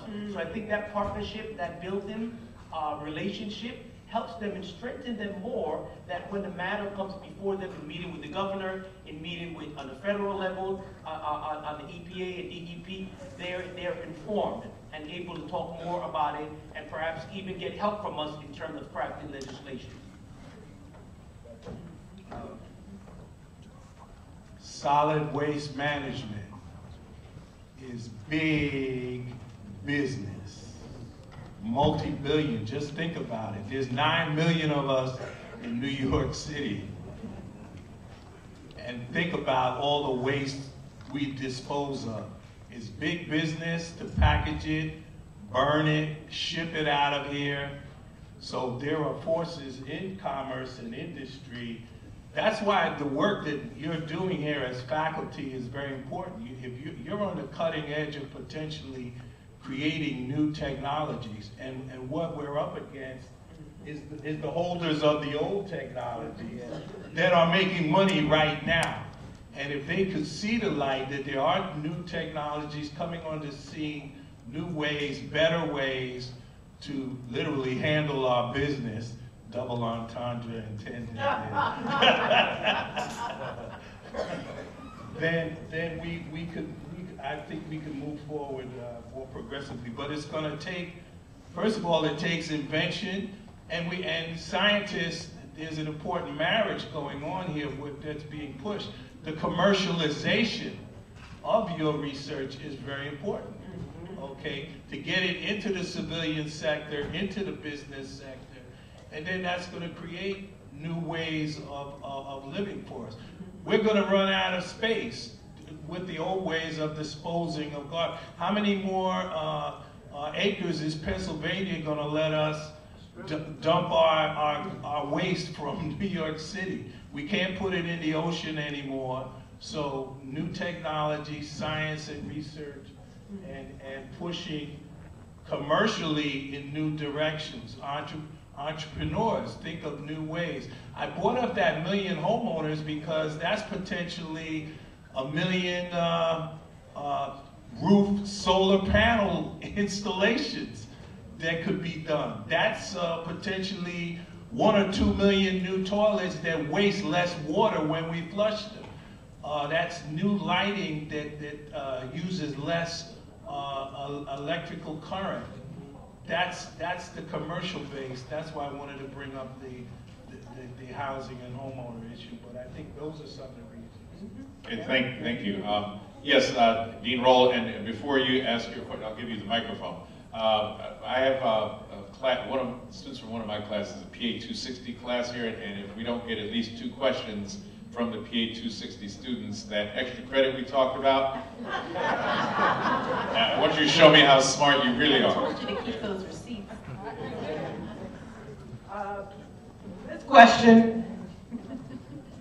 This question is to Professor Flateau, anyone else who can answer it. The gentrification in Brooklyn primarily is being driven by supply and demand economics. What can be done? I mean, what is driving folks out is the value of the property and the tax base. So how are we to help stop the eroding of, Black ownership? Actually, there's I believe it's this week or next week, there's going to be a major public hearing at Borough Hall with the members of the state legislature. There are a number of things that can be done. One of the things that happened after the housing crash, so-called crash, right? We didn't crash, Wall Street crashed, and they landed on us. They tightened up the requirements for getting homeowner loans. And we have a lot of our folks who didn't redefine print when they signed up for mortgages 10 and 15 years ago, and we're seeing the aftermath of that now, balloon payments. Some of those loans could be renegotiated, but there's not enough. We have to bring our financial institutions to the table. They were all bailed out. They're all healthy now. Other than Lehman Brothers, they're the only ones that went down. Everybody else is up and running and doing very well right now in the financial sector. Meanwhile, they're holding the paper on the mortgages that we're losing our homes out from under us. So there needs to be more advocacy, more pressure, and I think our legislators are realizing that homeowners are voters. There's a correlation between owning a home. You have a huge stake in your community when you have a mortgage. Renters, we can come and go. Some of us try to go before we even pay the homeowner, you know? But homeowners have a huge stake, and our legislators, that's why I put that one district up there. If you lose 2 or 3, that's 2 or 3,000 or double that number of votes disappearing out of your political base. Somebody else can come. That could be the handwriting on the wall for you to not be there in another year or 2. So policy changes. We need more cooperation, I think, from the financial sector. We need more educated consumers so that we don't sign on the dotted line for transactions that we're not ready to handle. And some of our folks need help. A lot of the homeowners that are being taken advantage of are seniors. They've been in those buildings now for 20, 30, 40 years. You know, now you're getting bombarded with mail notices. And if you're not following through and you don't have a support system that literally checking your mail or providing you guidance, or oh, you're 1 month behind on your water bill, or you paid off your mortgage, so now you have to pay your property tax. You know, if that kind of follow-up isn't happening, then, or that's the kind of follow-up I think that could help us sustain our real estate homeowner base in our community. Okay, we have a couple of students who are coming forward. Your clock is ticking. While they're coming forward, let me just ask a question of the panel. One of the things that we definitely want to make sure our audience is aware of is the changes that have taken place with respect to environmental policy, particularly at the federal level, over the last 2 years. And what impact do you see, or can we reasonably expect in the near future as a result? And that's jump ball, whoever would like to take that. It's so bad that it's worse, I think, than really, you know, it's a worst case scenario, because it really is. I mean, from the energy perspective, the fossil fuel industry has moved in literally to our federal levers of power and taken over in their own interest. So not only did we see the ending of the Obama-era Clean Power Plan, which was the mechanism that the Obama administration sought to employ in the states to reduce greenhouse gases, and really was the mechanism that allowed him to go to Paris and make that landmark climate agreement. America has a way to reduce greenhouse gas emissions. So not only were programs like that completely shuttered, but, and I'll just speak for another second on the energy situation because it's bad across the board, but President Trump has been promoting energy sources like coal that are no longer economic. So he's actually saying at greater cost, we want to continue, let's keep open coal plants that aren't making money when it would actually be cheaper to shut them down and have an alternative fuel. So it's really, really bad. Jonah, would you care to add to that in a moment? I was going to say something very similar, that the current administration is reversing the policy of the previous administration about moving to alternative fuels, solar, wind, water, and literally, I think there was an announcement of a coal executive. I think he just announced a coal executive as the new head of EPA. It literally, the the U.S. fossil environmental fuels industry, yes, has literally been moved into power to literally go in, roll back. I'm sorry, I get very upset because it's actually depressing because they want to roll back things that are no-brainers, things that, you know, if we have the clean air regulations, that means that thousands and thousands of less people die from pollutants in the air. Rolling them back, and some of it almost seems to be just with joyful abandon.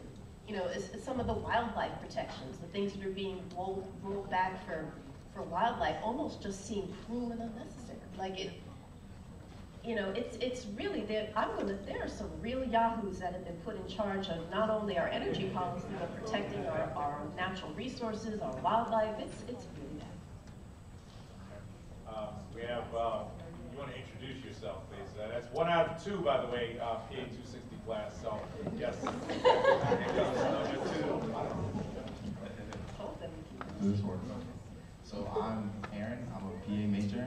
Last name would be? Cassiano, PA major at Medgar, of course. So at the beginning, Chairman Plateau talked about gentrification.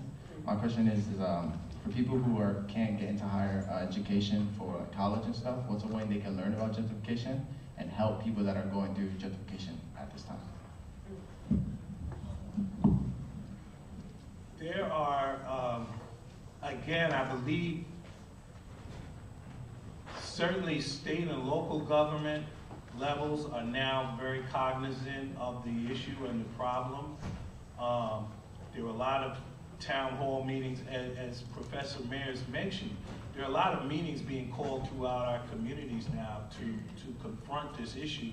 And it's actually been found that in some cases, state and local government has been part of the problem. There have been, for example, there's a city program right now called Third Party Transfer that comes out of New York City Department of Housing, Preservation, and Development.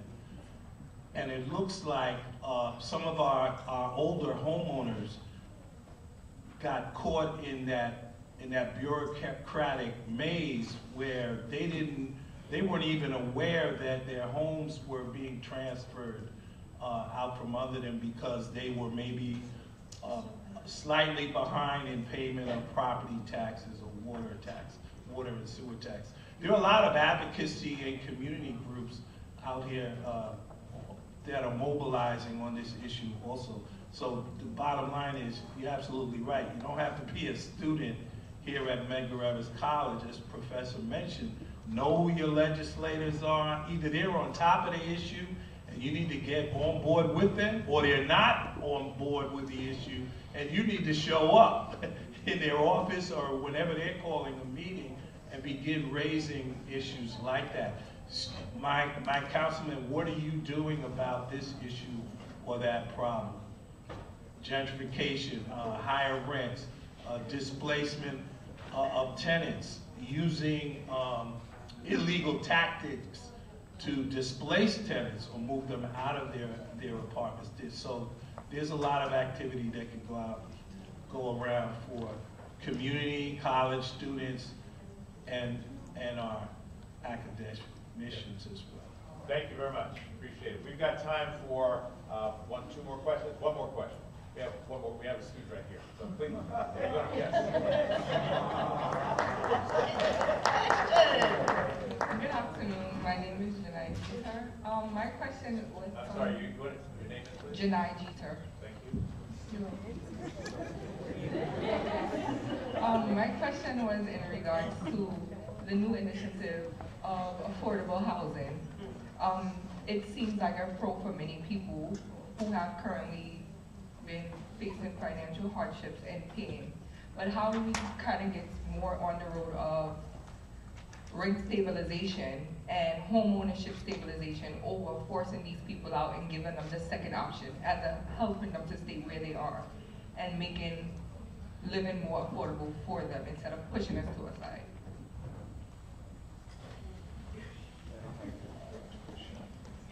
Let me just thank you for your question. The first thing is to look from it from a policy perspective. If you were to travel to Europe, any other country in the world, and you see what they do for housing, we don't do that. So there are three types of home ownership, right? Or at least from a habitat perspective where you would live in your abode. One, you privately own your home, right? Condo, whatever, or chattel that you have. Two, you're one of those 1 million apartments in the city that are rent stabilized or rent controlled meaning before 1969 for those apartments, right? And those are subsidy because the landlord gets, if you pay $1,500, it's really $2,500 or $2,000. It's a subsidy from the legislative branch that give that, that program to afford, because we don't build from a federal policy level. And the third is NYCHA, New York City Public Housing. That's it. There are only 3 forms, right? Interest in that you will have to live on. So to kind of answer your question, it'll mean that either from a federal level or state, which we don't do, right? We'll have to change our policy on housing and how do we treat citizens as a whole, and how do we fund from the $4.5 trillion budget in Washington to our $168 billion in the state plateau, right? Which, the percentage on that work, and over 90 billion in the city, which the budget alone for the NYPD is $5 billion, Department of Education, $24 billion. Correct, right. So for us to do a massive component, and particularly long term, in terms of that has to be a policy decision. It has to be financially in terms of whether through the city alone cannot build only so many homes through HPD for affordable housing. So we have the 80-20 rule where the landlord and developer gets to have 80-20 and 20 people, 20% will go to affordable housing, and then the other 80 to market rate. All of that is because of the fact that the developer, the Constitution, the Fifth Amendment taking clause. I'll close with this. You cannot say to a homeowner who has a building, if your mom left you a building, a 6-story building, and you are the rent control program, and you decide, hey, I want to go corporate, I want to sell this building, you really can challenge that from a constitutional perspective, the taking clause, where the government will have to compensate you if they want to take your property or deny you from really moving your program out of the HPD program or so forth. So I'll let Flato answer a bit of it, but it's just a larger issue that we don't address in our country. We don't respect the right of housing. Yep. Okay, I'll zero in on just one key issue that I think we're not paying enough attention to. It's called AMI, Area Median Income. What we're calling affordable is not affordable because they're setting the income brackets too high. And it's not a law, it's policy. And it can be changed. And there have been a couple of instances in New York City where the local community pushed back and got the government to lower the definition of affordable. So I think that's a strategy that we as residents let our elected officials know. We want these numbers lowered, okay, and advocating that same policy with the housing agencies that are overseeing the process. But AMI, we have to lower the definition of affordable so that those of us that are on the verge of displacement can actually move into these new apartments at our income level when they do become available. Also, energy efficiency can also help lower utility costs in buildings. Thank you very much. Please join me in thanking our guests, our speakers, Ms. Raya Salter, Dr. John Plateau, and Professor Gregorio Mayers. And thank you to our students for participating as well. That is the end of our policy presentation program. It is now my pleasure to turn the microphone over to Dr. Derek Skeet. I'm pleased to say that in addition to being moderator, I'm also Dr. Skeet's style consultant. And, I did a pretty good job today, don't you think? Thank you, sir. Thank you. Okay. Folks, I mean, this was a wonderful day. I mean, I got to say that this was a wonderful day. I'm feeling good. I'm feeling good. To the students in the audience, this is the opportunity that you have been waiting on all day. Two things. I'm going to call Mr. Akim Pledge, who's going to, number one, announce the winner of the hashtag competition. And number two, he's going to be coordinating the 45-second pitch competition for both the high school students and the college students. So Akim, you're going to come and just announce the winner of the pitch, of the hashtag competition before we do the pitch. All right. How you guys doing? I'm cute. Yeah, all right. So this person's been active all day on Instagram, hashtagging NBC John Gibbs, and it's Miriam. Where's Miriam? I don't know where she is. She's over there, she's right there. So she's been hashtagging things like this. Sarah Price, come up and get it. $50 Metro card. For me. No, take it. Come up. No, we short.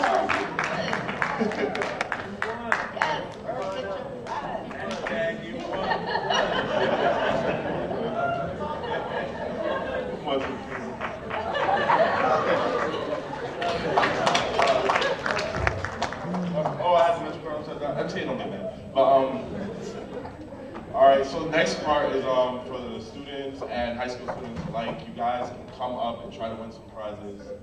Maybe affected on Metro card again or more. But try them up and win some prizes and pretty much come up here and kind of give off what you had for the day. What did you get from the day? You have 45 seconds to pitch, and you got to try to hit some points of opportunities you saw today, feasibility, and creativity. So if you saw a business opportunity that you like, or a research opportunity, or an opportunity to come and do something at Medgar, come up, you have 45 seconds, and we got some great prizes. I promise they're great, but we got some great prizes. You could just line up right here if you want to participate. Any high school students too? It's more than a $50 gift card. It's serious cash. All right, so she said it now. I didn't want to say some cash. So if you want to come up with some cash, you got to just come up with 45 seconds. You know, Medgar students, college students, anyone. I see y'all trying to get up, but y'all, unless y'all want me to talk about myself today. Come on, man. We got a lot of people. Come on with money. Nobody else. No high school. Y'all not hungry? I used to be hungry in high school, man. I used to come up with money every day. I want some high school. No, yeah. No, want some money.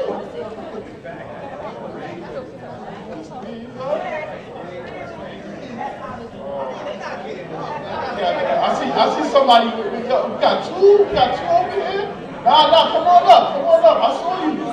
Yeah, you in the white tee. I saw you. Yeah, come on up. You looking at me, you making eye contact. Yeah, you. No more white tees behind you. Yeah, Mike, get up. Mike, get up. All right, so we're gonna start. If you feel during the pitches that you can do better, come on up. Money's up for grabs.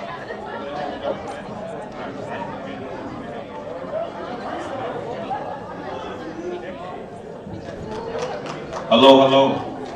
My name is Akil Cord. I'm a finance major. Yeah, I'm making it to the college.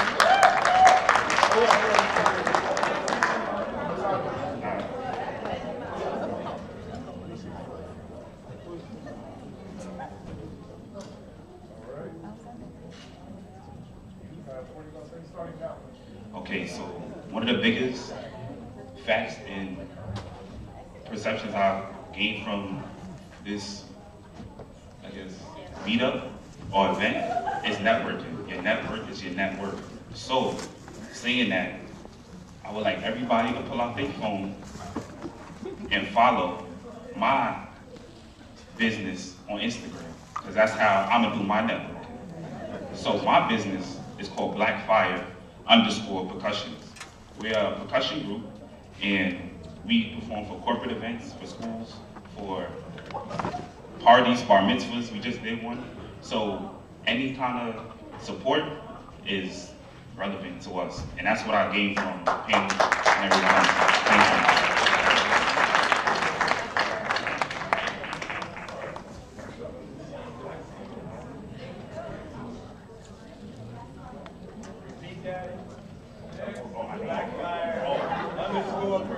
Yes, Blackfire_Percussion. Follow us on Instagram, especially y'all high school people. I know y'all like social media.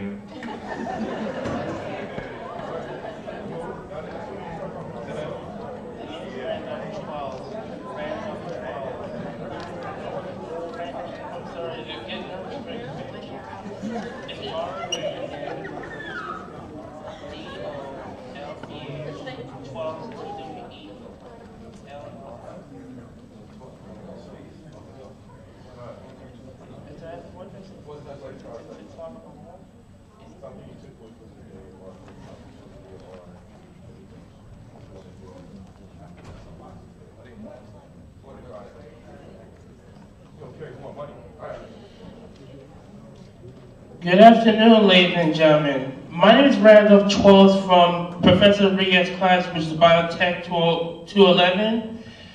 What I heard about all from the conference is that the Green New Deal, it sounds like a environmental life, but in my heart, what I heard about Ryan Salter said about against Trump administration, you see, I don't like Donald Trump, by the way. Donald Trump always is a sorry behind. He always kept saying, let's make America great again. But this is Medgar Evers College. We are the life to continue the world with because I respect my faith to the world. And that's my life, because my life I will continue educating to be one.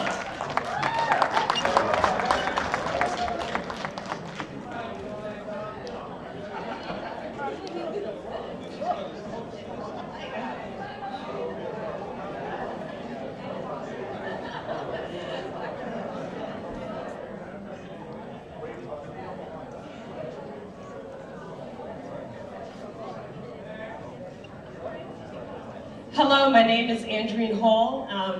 I was told that I need to be here because I was in a chemistry class.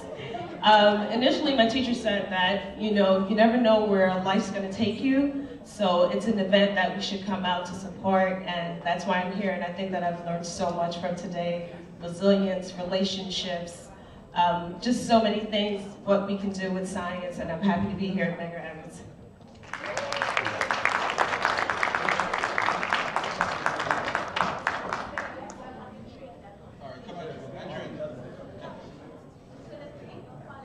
Akil, coach, where are you? Where are you for the students?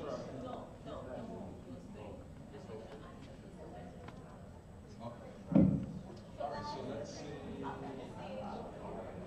Akil, Andre, Randall, 12.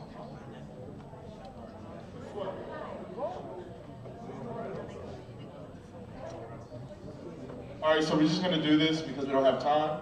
We don't have time for judges. We're gonna do this just based off of crowd. So I don't know where 12 is, who imagine he's here too. So I'm gonna go over their head and you guys make noise for who you guys like the most. So my boy right here. No, this is just for the college students. College students. We separated.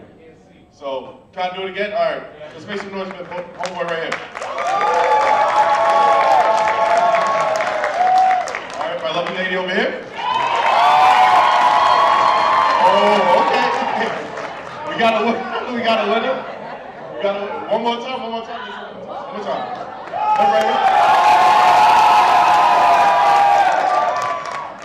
And her right here. She got it. What did she win? So our first prize is a $100 gift card, which is going to be going to Miss Hall.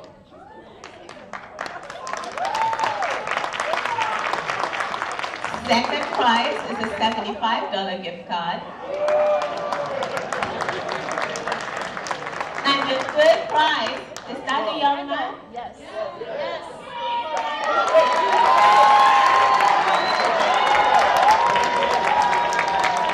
You were upset, you snooze, you lose. But you still win.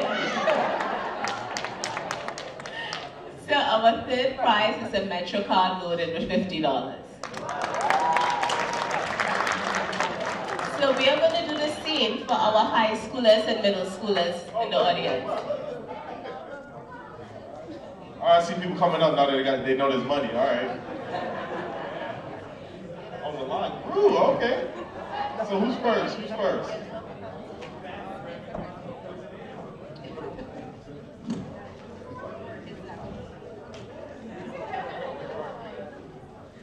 So what's your name? Zachary. All right. First, we got Zachary.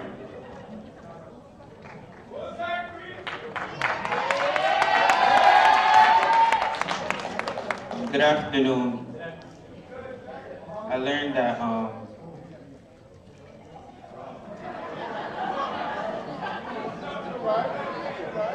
in the abundance of water, a fool is thirsty by Bob Marley. And that's significant to me because I'm Jamaican.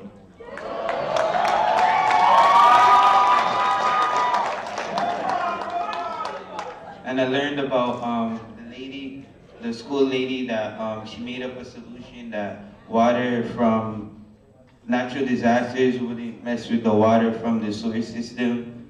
And I learned about Con Edison and Capital One National Bank saying something about like they're sponsoring people that like wants to do like investments and stuff.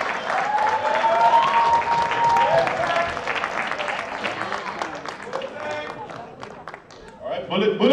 All right. Next up. All right, next we got Demola.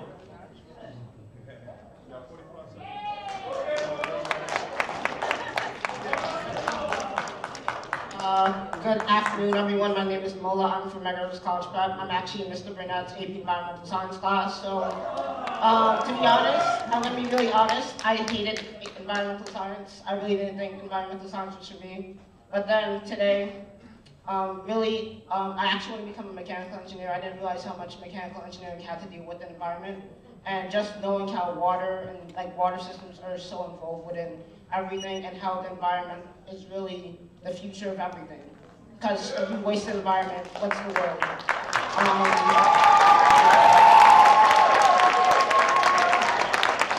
All right. So thank you for this this event. I really actually learned a lot about environmental science, and hopefully when I take this AP exam, it's a 4 or 5.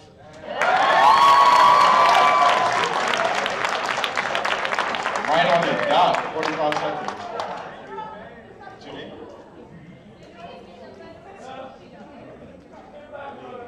All right, we got Merlene next on the stage. You got 45 seconds.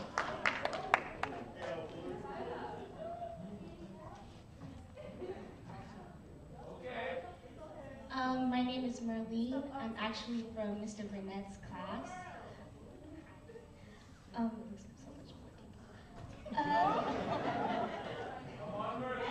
Okay, so I've learned through, Dr. Pratt's presentation that based on how they are going to create a program to help us preserve more fossil fuels with the biodiesel.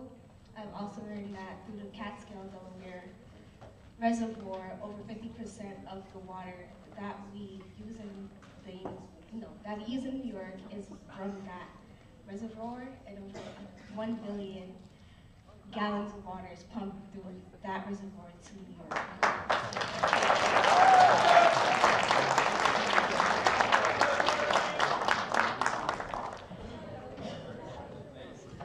We got Lance next. Hey everybody. I just gotta tell you, this whole event opened my eyes in many ways. I'm telling you. I learned so much about investment. I always want to do a little bit of investment when I get a little older and so forth, like how to show how Capital One, if you're knowledgeable and able to, and your product is good, they will use you and they will share something because they know they're going to pay you back. And I got to shout out to Mr. Burnett. He hold it down for me. He always be there for me. I ain't going front, man. Thank you. But anyway, one more time. Okay, so what What can I really say? Yeah, my time is up. All right, yeah, you take it.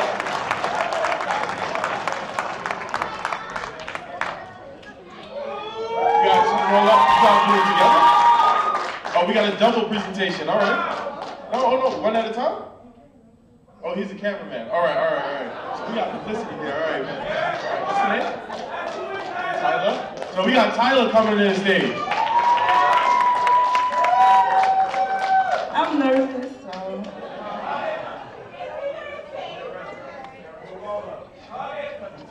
The thing that caught my attention was about the cannabis, and that if it's legal, a lot of businesses will be, people will be able to make more money, and I'm nervous. And also about creating your own business, how you have to follow the trends, brainstorm.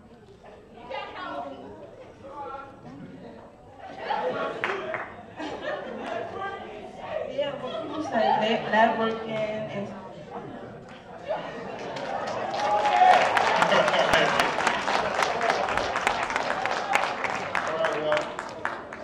Yeah, that's all competitors. Let's get you guys back on stage to see who won. You're not done? We got another one? You got somebody else?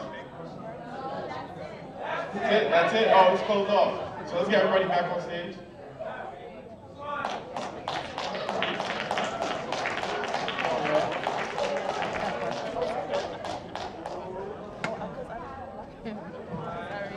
Yeah, I'm gonna need to stand a little bit up. I gotta go behind you.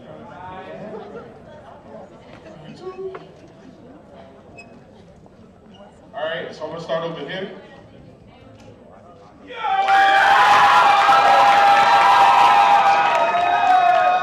right.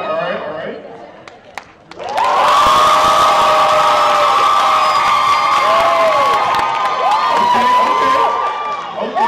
You're gonna make you take a step forward here.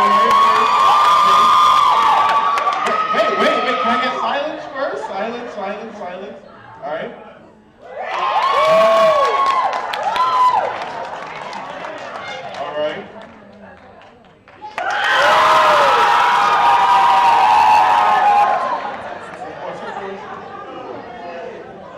Last but not least.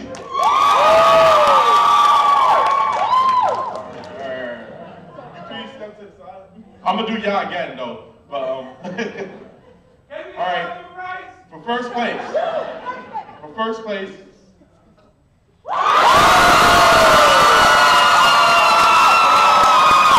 Okay.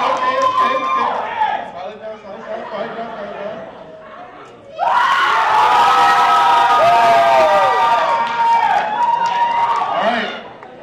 First place?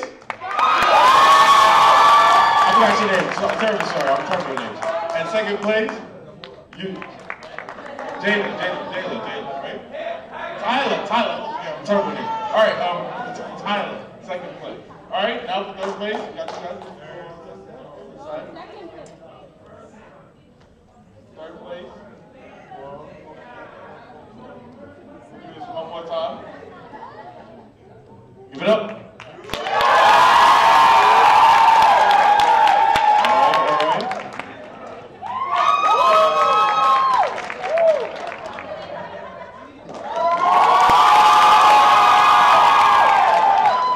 Unfortunately, you gotta start. Yeah, you gotta sit in the back. I got a candy manual. All right, this is for third place for all the cookies. All right.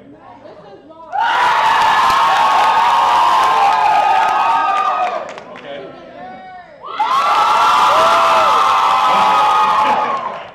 All right. So we got. Who want to announce what they won? Oh, wait. Winners back up. Sorry. Winners.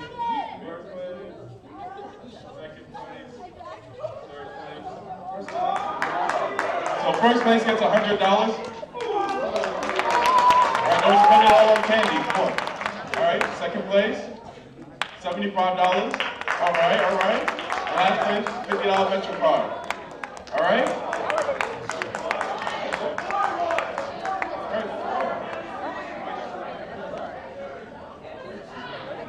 Thank you very much.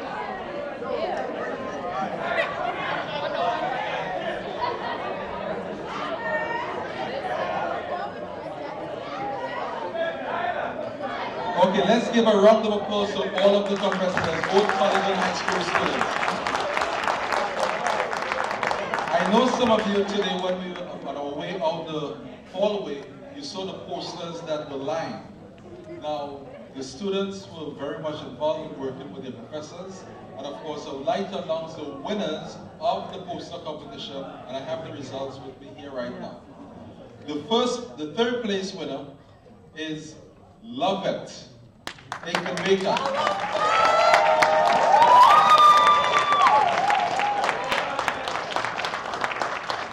The second place winner is Asuma Jalo.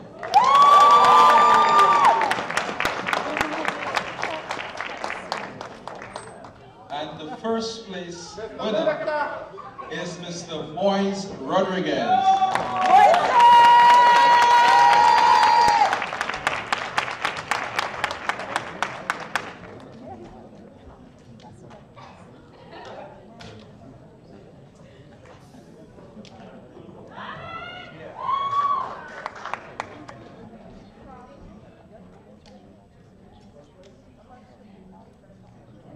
Mr. Moise says, congratulations.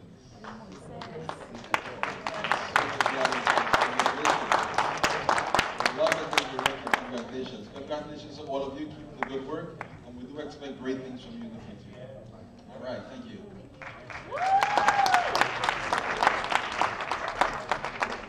Thank you, everybody. I know when you this morning when you registered, they gave you a red raffle ticket. This is the time to do the raffle. Now, I have the good news and the bad news. The bad news is that the first, second, and third prize, which is a laptop, a tablet, and a Fitbit, did not arrive on time.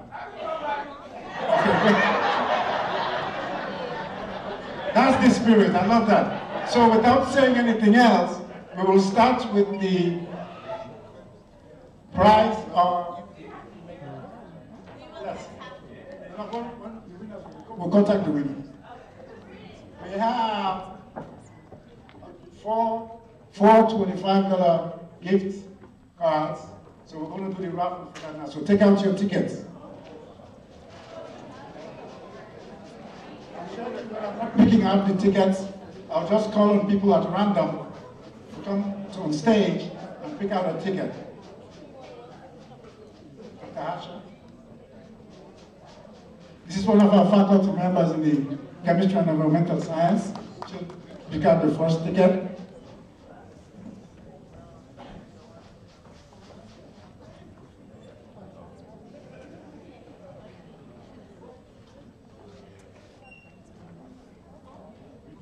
So the first number is 338805.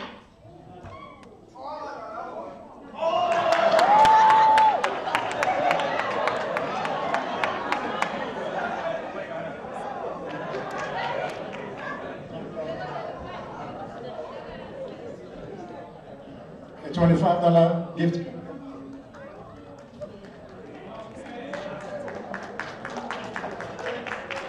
Thank you very much. Another $25 gift card. Dr. Reed.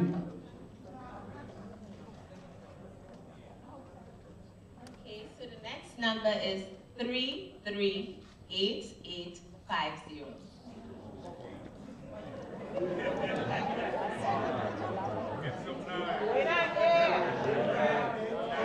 338850 going once, twice, out, another one.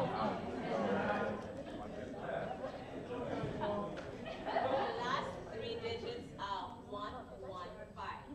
First 3339 115. 339115. Once, twice, one. Yes.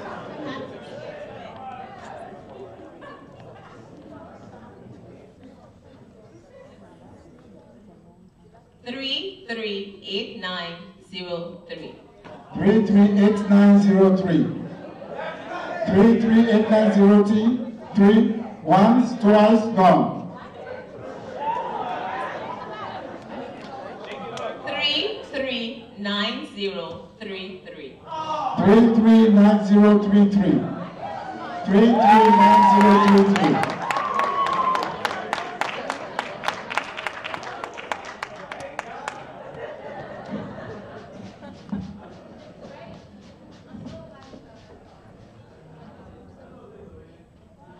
$25 gift card.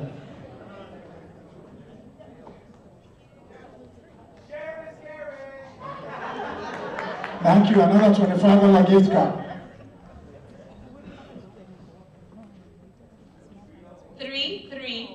339120. 339120. 339120. Next. 339166.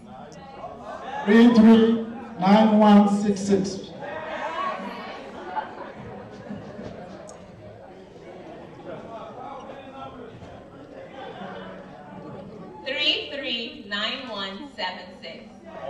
339176. 339176.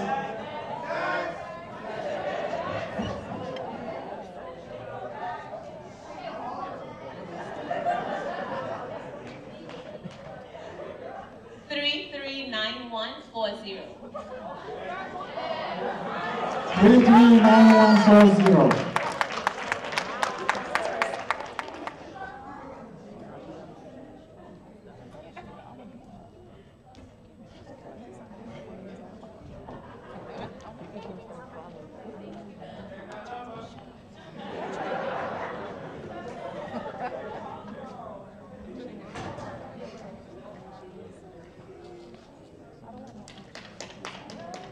1 more $25 gift card.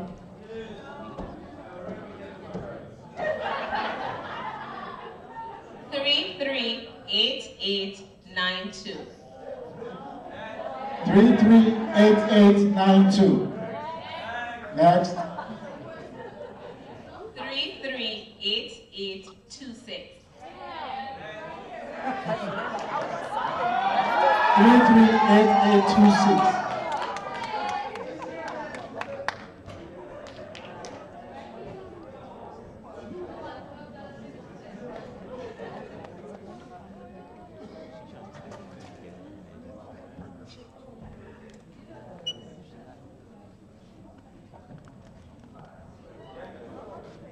Thank you. So we have two $50 gift certificates. Huh? 339149. 339149.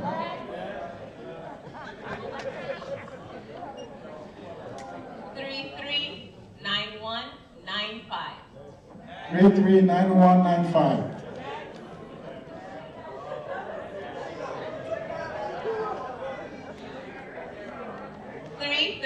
338831. 338831.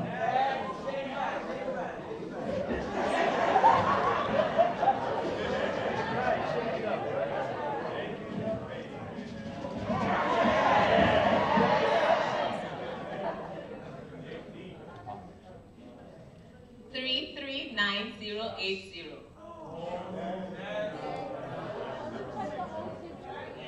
339083.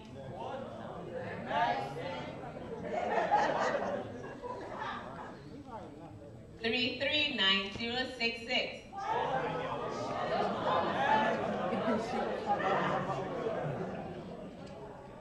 339167.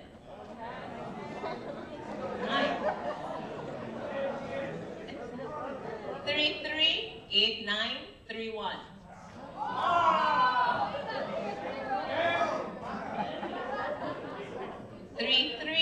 339193.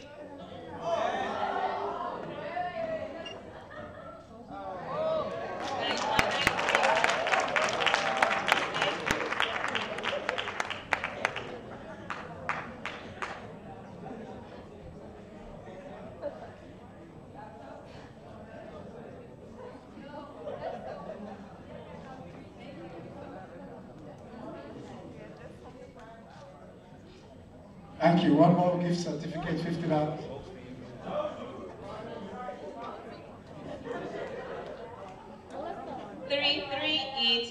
3315. 339156.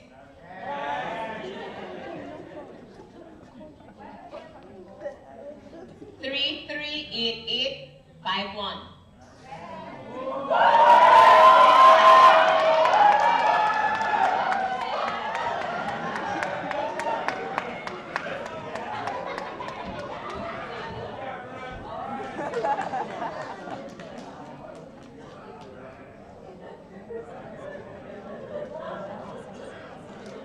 Okay, thank you very much. So we're going to do the Fitbit, the third prize.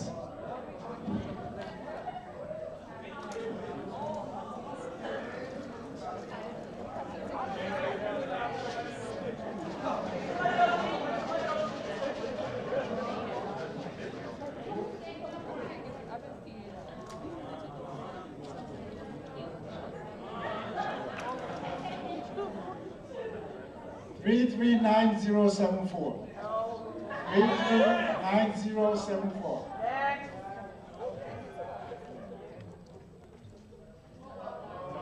Forget that one. 338939. 8939. 338939.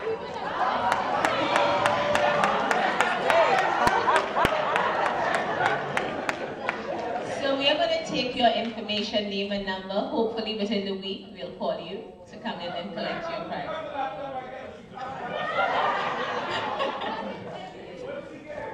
A Fitbit.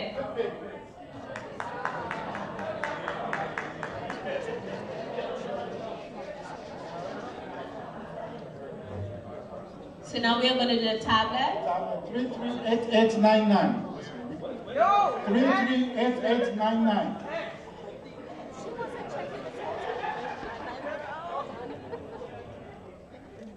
339161. 339161. 338988. 338988.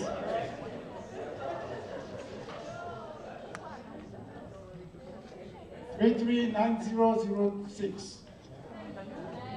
9006.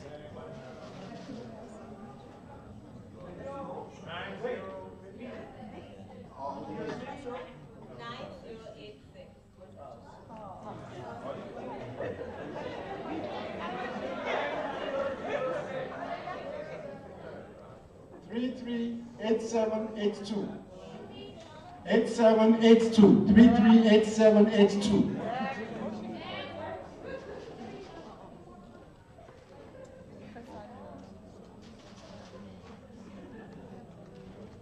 339070. 9070. 9194. 339194.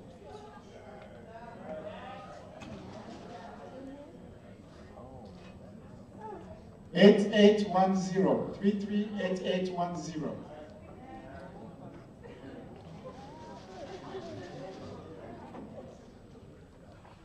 9085. 339085.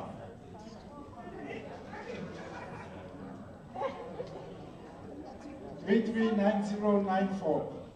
9094. 9094.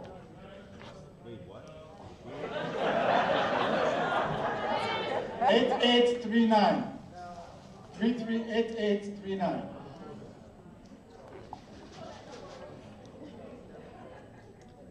9010. 339010.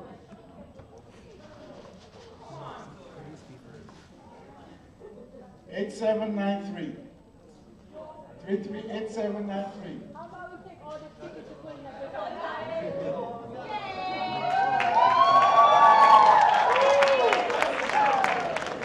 So this is our tablet winner coming up.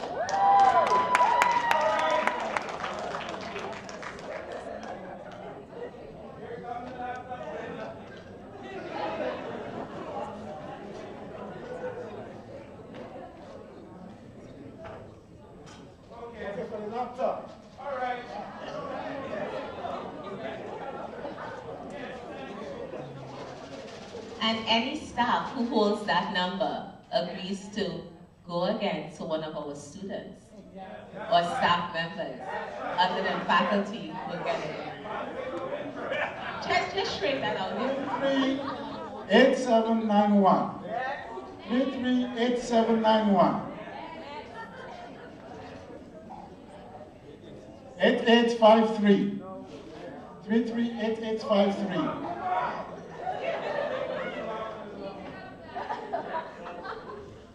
339191. Sarah, is that you?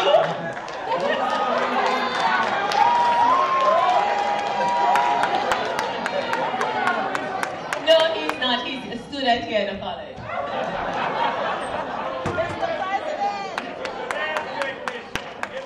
So guys, one more minute.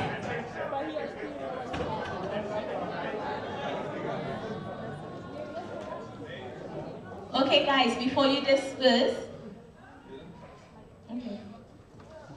Okay.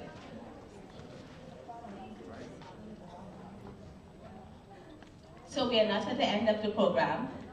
And even when we are at the end, I'm hoping we all look at this as the beginning of new relationships and the launch pad for new ventures. But that said, I hope I kept my promise of providing you an enlightening, fun-filled day with relevant information. Thank you. But I would like to present 2 awards to 2 very deserving individuals. The first individual, I would liken onto the engine in a car.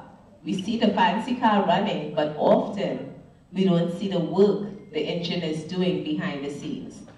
So for that reason, I would like to present a hard-working, well-oiled engine of this conference for over 20 years, Mr. Mohammed Bangura.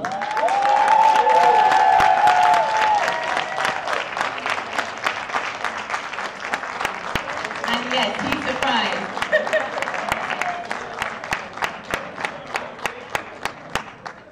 That's without you.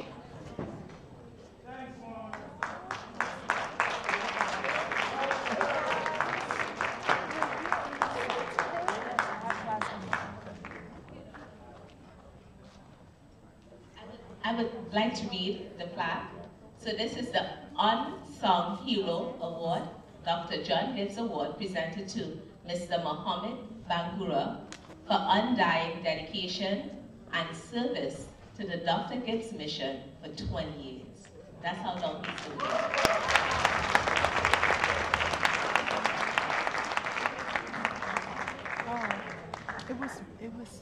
And if you'll indulge me, I have one more. And this second one goes to a relatively new addition to our staff in the School of Science, but nonetheless, he's already left his mark, due not only to his qualifications and work ethics, but his willingness to reach across the lines to promote science entrepreneurship collaborations among faculty, researchers, and college students. That person is Dr. Sam Groveman.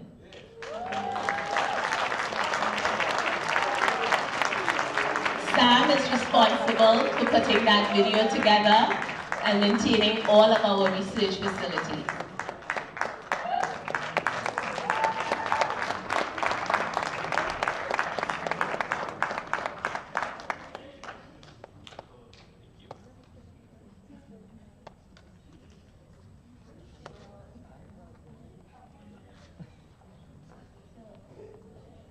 So this is the John GIBBS Award presented to Dr. Sam Groveman in recognition of your contribution towards innovation and science